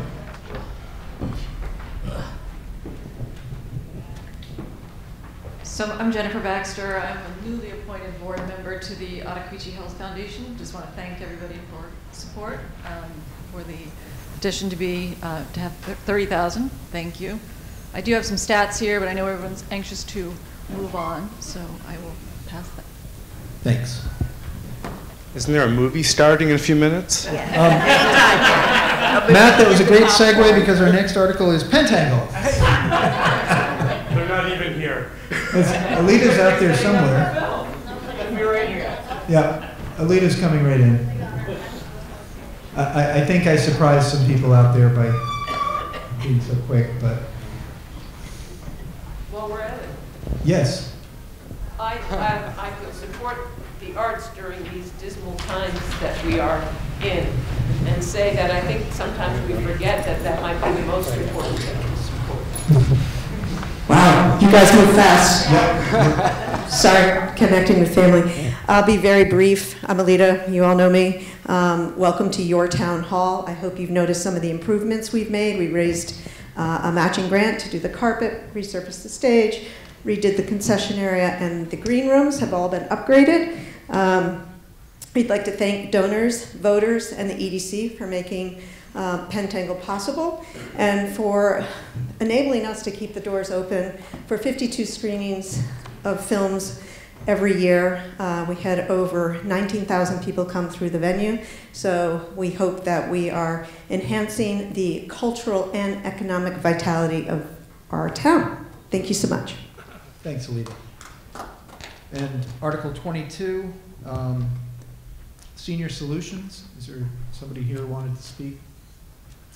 See none. Article 23, SEVCA. Is there some? Oh, right behind you, Matt. Thank you very much for your patience and stamina. This is quite an amazing town and an amazing set of citizens in the town. My name is Steve Geller. I'm the executive director of SEVCA, which stands for Southeastern Vermont Community Action. We are the designated anti-poverty agency for Windham and Windsor counties by the state and federal governments. I want to thank, first of all, the town of Woodstock for the many years of support you've given us to help us provide the services we provide to residents of this town and those all over the county. And for allowing me to speak to you today, especially this late in the day. I won't bore you with the details of all the services we provide. It's on page 111 in the town report. I urge you to look at it and see the range and quantity of services we provide. I will just point out, in light of all of the discussions you've had today about energy efficiency, that our biggest program is our weatherization and heating system repair and replacement program.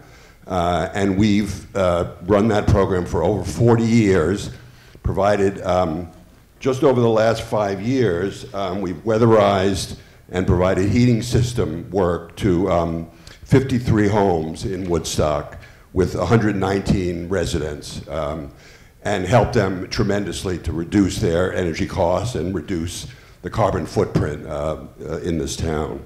But we have many other services to help people cope with the hardships of poverty, stabilize their lives, and work their way up towards self-sufficiency. And a whole range of them, some of which we provided to the residents of the town last year. Others were not asked for in the town, but we provided them to many, many residents in many communities throughout our service area. I'll give you a sense of what the value of your contribution is to our ability to provide these services. For every dollar for last year, every dollar you provided provided a return on investment of $11.40 worth of services delivered to the town. Over the last 5 years, every dollar produced a return on investment of $23 worth of services to people in Woodstock.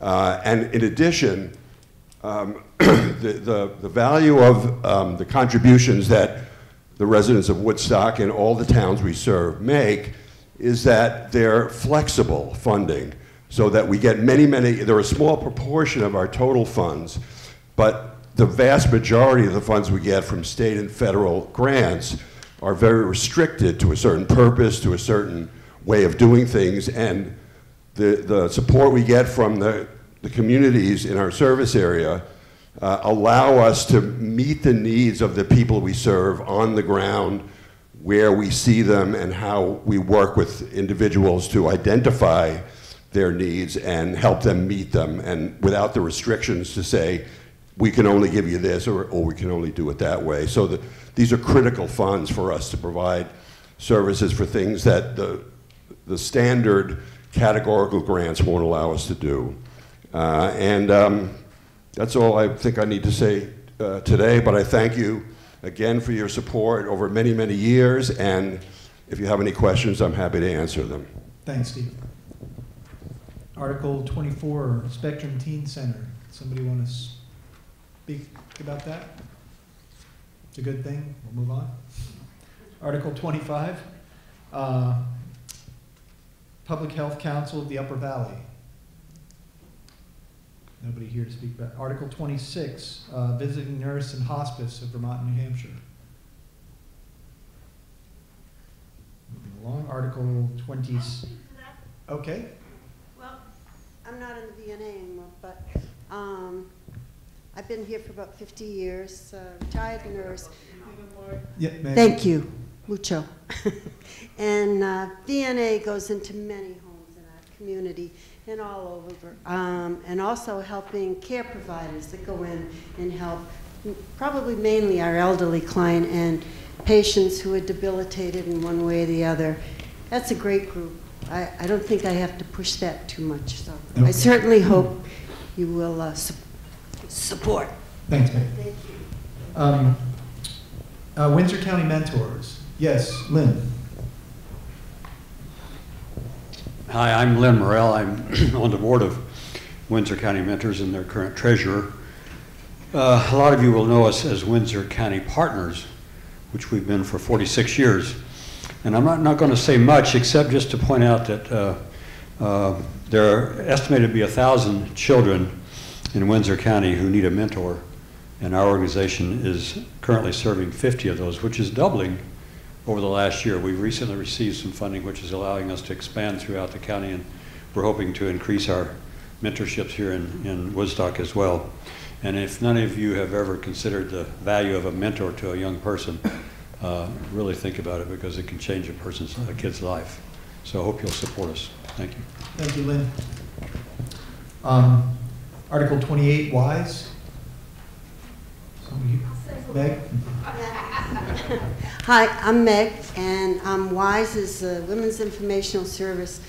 It's located in Lebanon, and they've been coming to our village for about 38 to 40 years.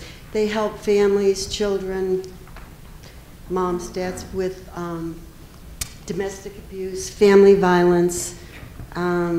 They've really increased their availability and types of services. Being a retired nurse at Dartmouth, they would come in and help doctors and nurses help the clients that we would receive related to domestic violence and abuse. And they probably already had them on their client list. So that too, they come to the schools, they work with the kids, families, whoever fits into the category of need that they do provide. Please support. Thanks. Right across to Beth. Hi there. Chamber of Commerce. I'm Beth Finlayson. I'm from the Woodstock area Chamber of Commerce. And I just want to follow up with Meg because WISE has been to the Welcome Center, and we have information in both the men's room and the ladies' room.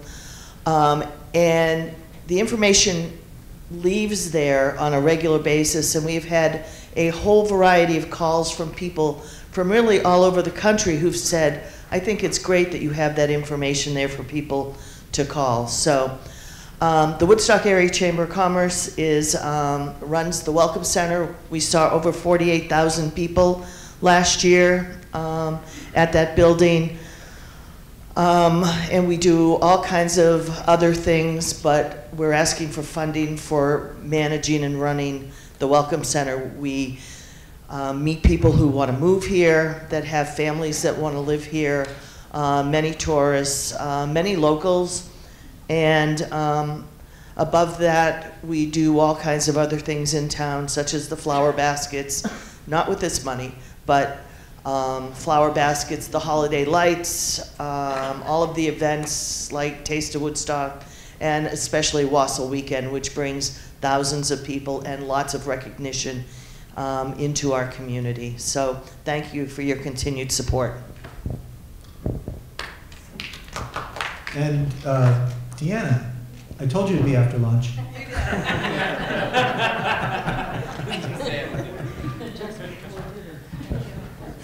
I'm Deanna Jones, and I'm from Pomfret, so I think I have to declare that. But I'm very happy to be here, and I love the town of Woodstock and being the director of the Thompson Senior Center, which is what I'm here to tell you all about.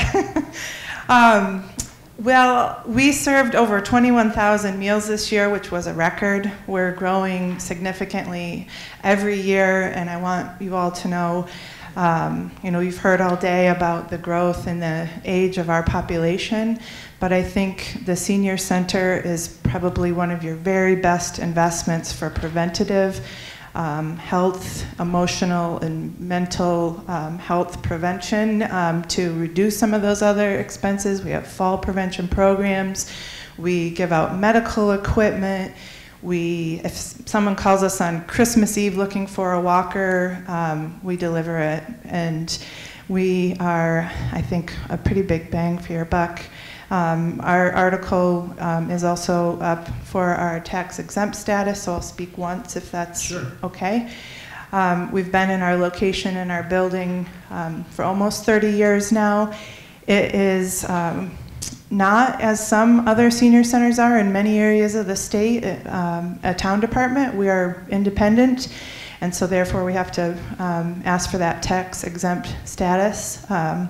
We are a very effective senior center and often recognized as one of the very best in Vermont and even in New England. And I'll just leave you with one statistic about that. Every year we compare our services and our reach to the census, and we're reaching more than 50% of the people 65 and older on our census, compared to 7% reach of average senior centers in rural areas.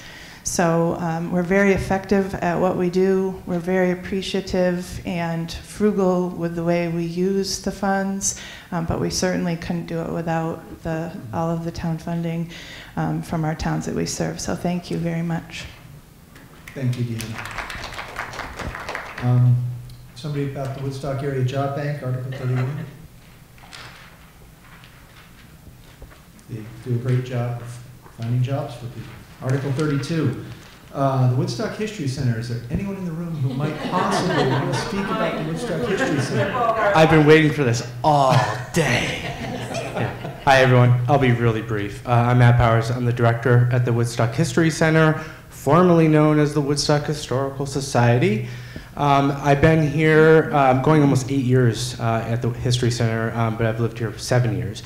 And what I can be certain of is that when I see people come to Woodstock, whether they're tourists, potentially moving here, I don't hear them say, "Oh my God, this is the best Cumberland Farms I've ever seen in the world, and that's why I came." They come here because of the unique character of our village and our town. That has a lot to do with historic resources, and that's the business that we're in. We try to save a lot of artifacts, and we also like to contribute lots of content, just like the picture of Phil on the top of the annual report, helping the fire department with their 200th anniversary, all that kind of stuff. And early in the day when I saw this place was pretty full, I was really proud that I could look out and see a lot of faces that I've had personal conversations about and tried to help or provide information to, because we get a lot of requests. Going to our appropriation, we are asking for help for energy efficiency. That translates to insulating a 213-year-old building. We consider this one of our artifacts. It's our largest artifact, and it's a keystone property right here in the middle of the village. It does two things. One, it helps fulfill part of our strategic plan that the Board of Trustees outlined, which was better with energy efficiency and take care of our building and also create better access, because we're open short periods of time, and I'll tell you right now that 213-year-old building is not very well positioned to receive visitors right now.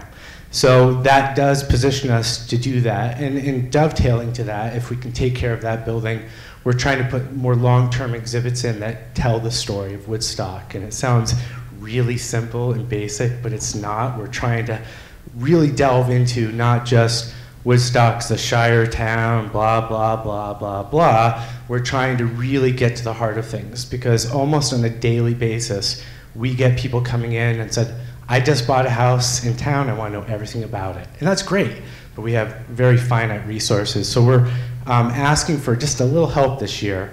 I will remind everyone that we haven't gotten appropriation. We haven't asked for an appropriation since 2016. And I'm very proud of our Board of Trustees of making that decision, because we understand that our taxes are going right out of the roof. I'm a citizen and I saw that today. So I'm on the other side of the fence looking back in and saying, yeah, sure, let's increase taxes through my organization. But I can see the absolute impact that what I do every day on all of the people that live here and come here. So I'm really excited that, at least for this year, we'll come back and to say, we just need a little help. I don't know if I can speak for the board in saying we'll be back next year. I would probably bet that we won't if we can't help it, because we're going to try to reach out in the community as best way we can to raise those funds without always asking for the town. Thanks. Thanks, Matt. Shari? Matt, just two quick questions.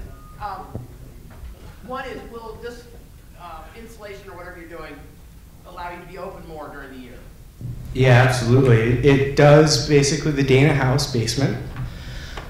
There's absolutely no insulation in that basement. It's a single board. You would think after 213 years someone would have said insulation's a good thing. So that's the first step to making it a little more livable. And the exhibits that will go into there will last at least 3 to 5 years. And we can receive more groups like Rhodes Scholar groups and things like that.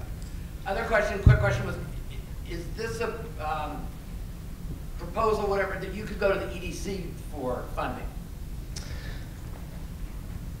Do I want to talk about the EDC? Well, just answer it like, in 10 words or less. But not this year, because they dispersed, their funds exceeded, at the time I was under the understanding that they were only going to receive grants of $5,000 or more, and there might be some left.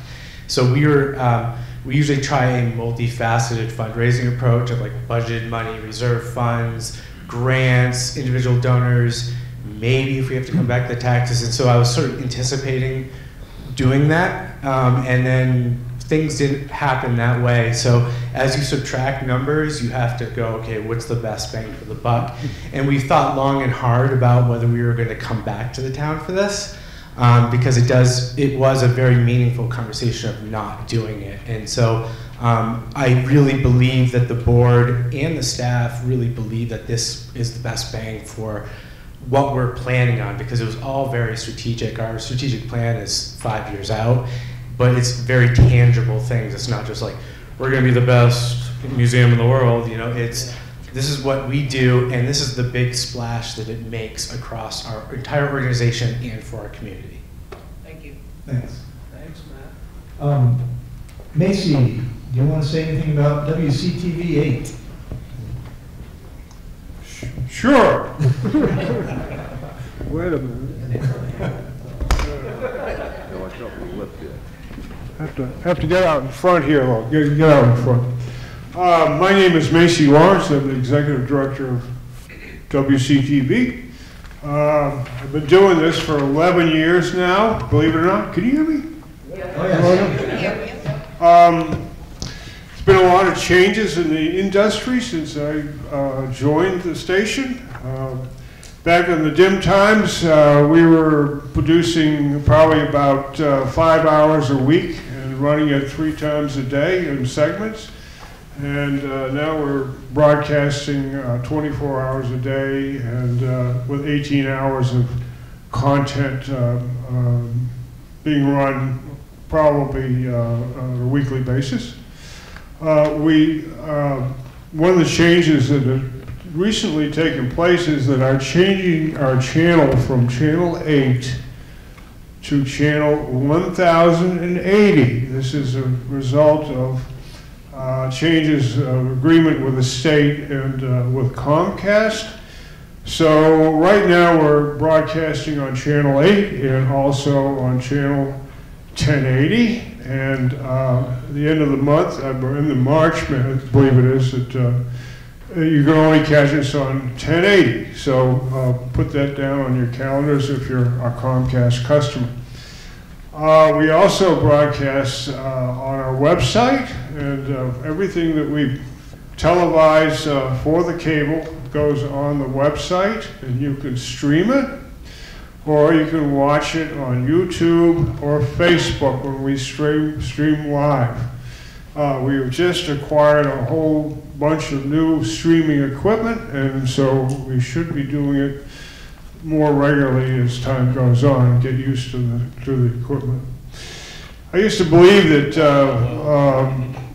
what stayed in Washington happens in Washington, stayed in Washington, but I've come to believe that that's not true, and most recently we found the TV station in the crosshairs of the FCC. The cable companies, under the pay-to-play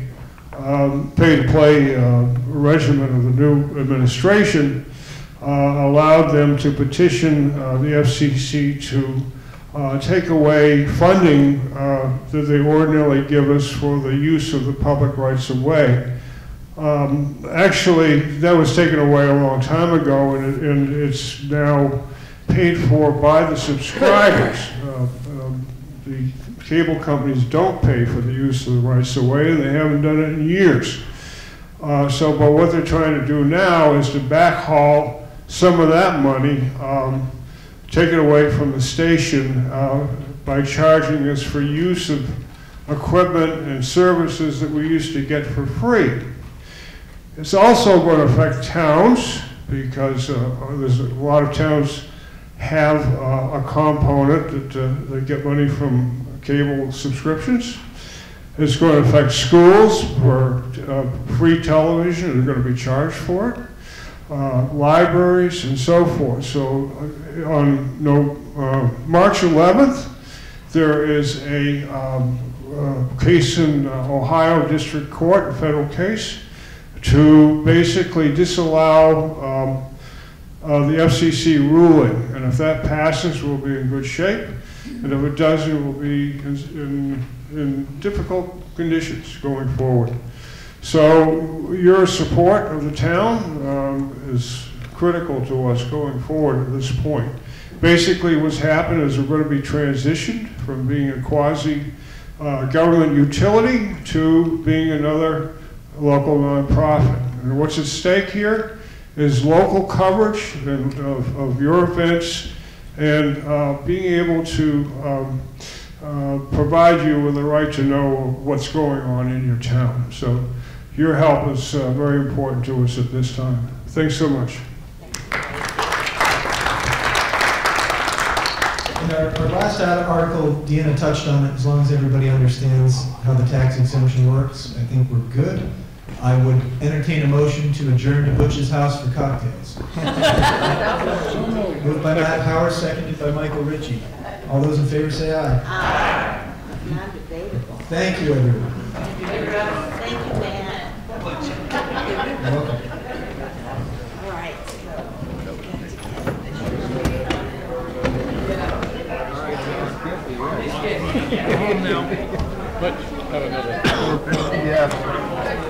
John, I think your ride's here. Thank you.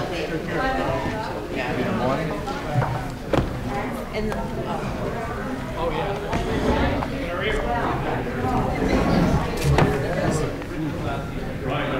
Let me get the, I like the light.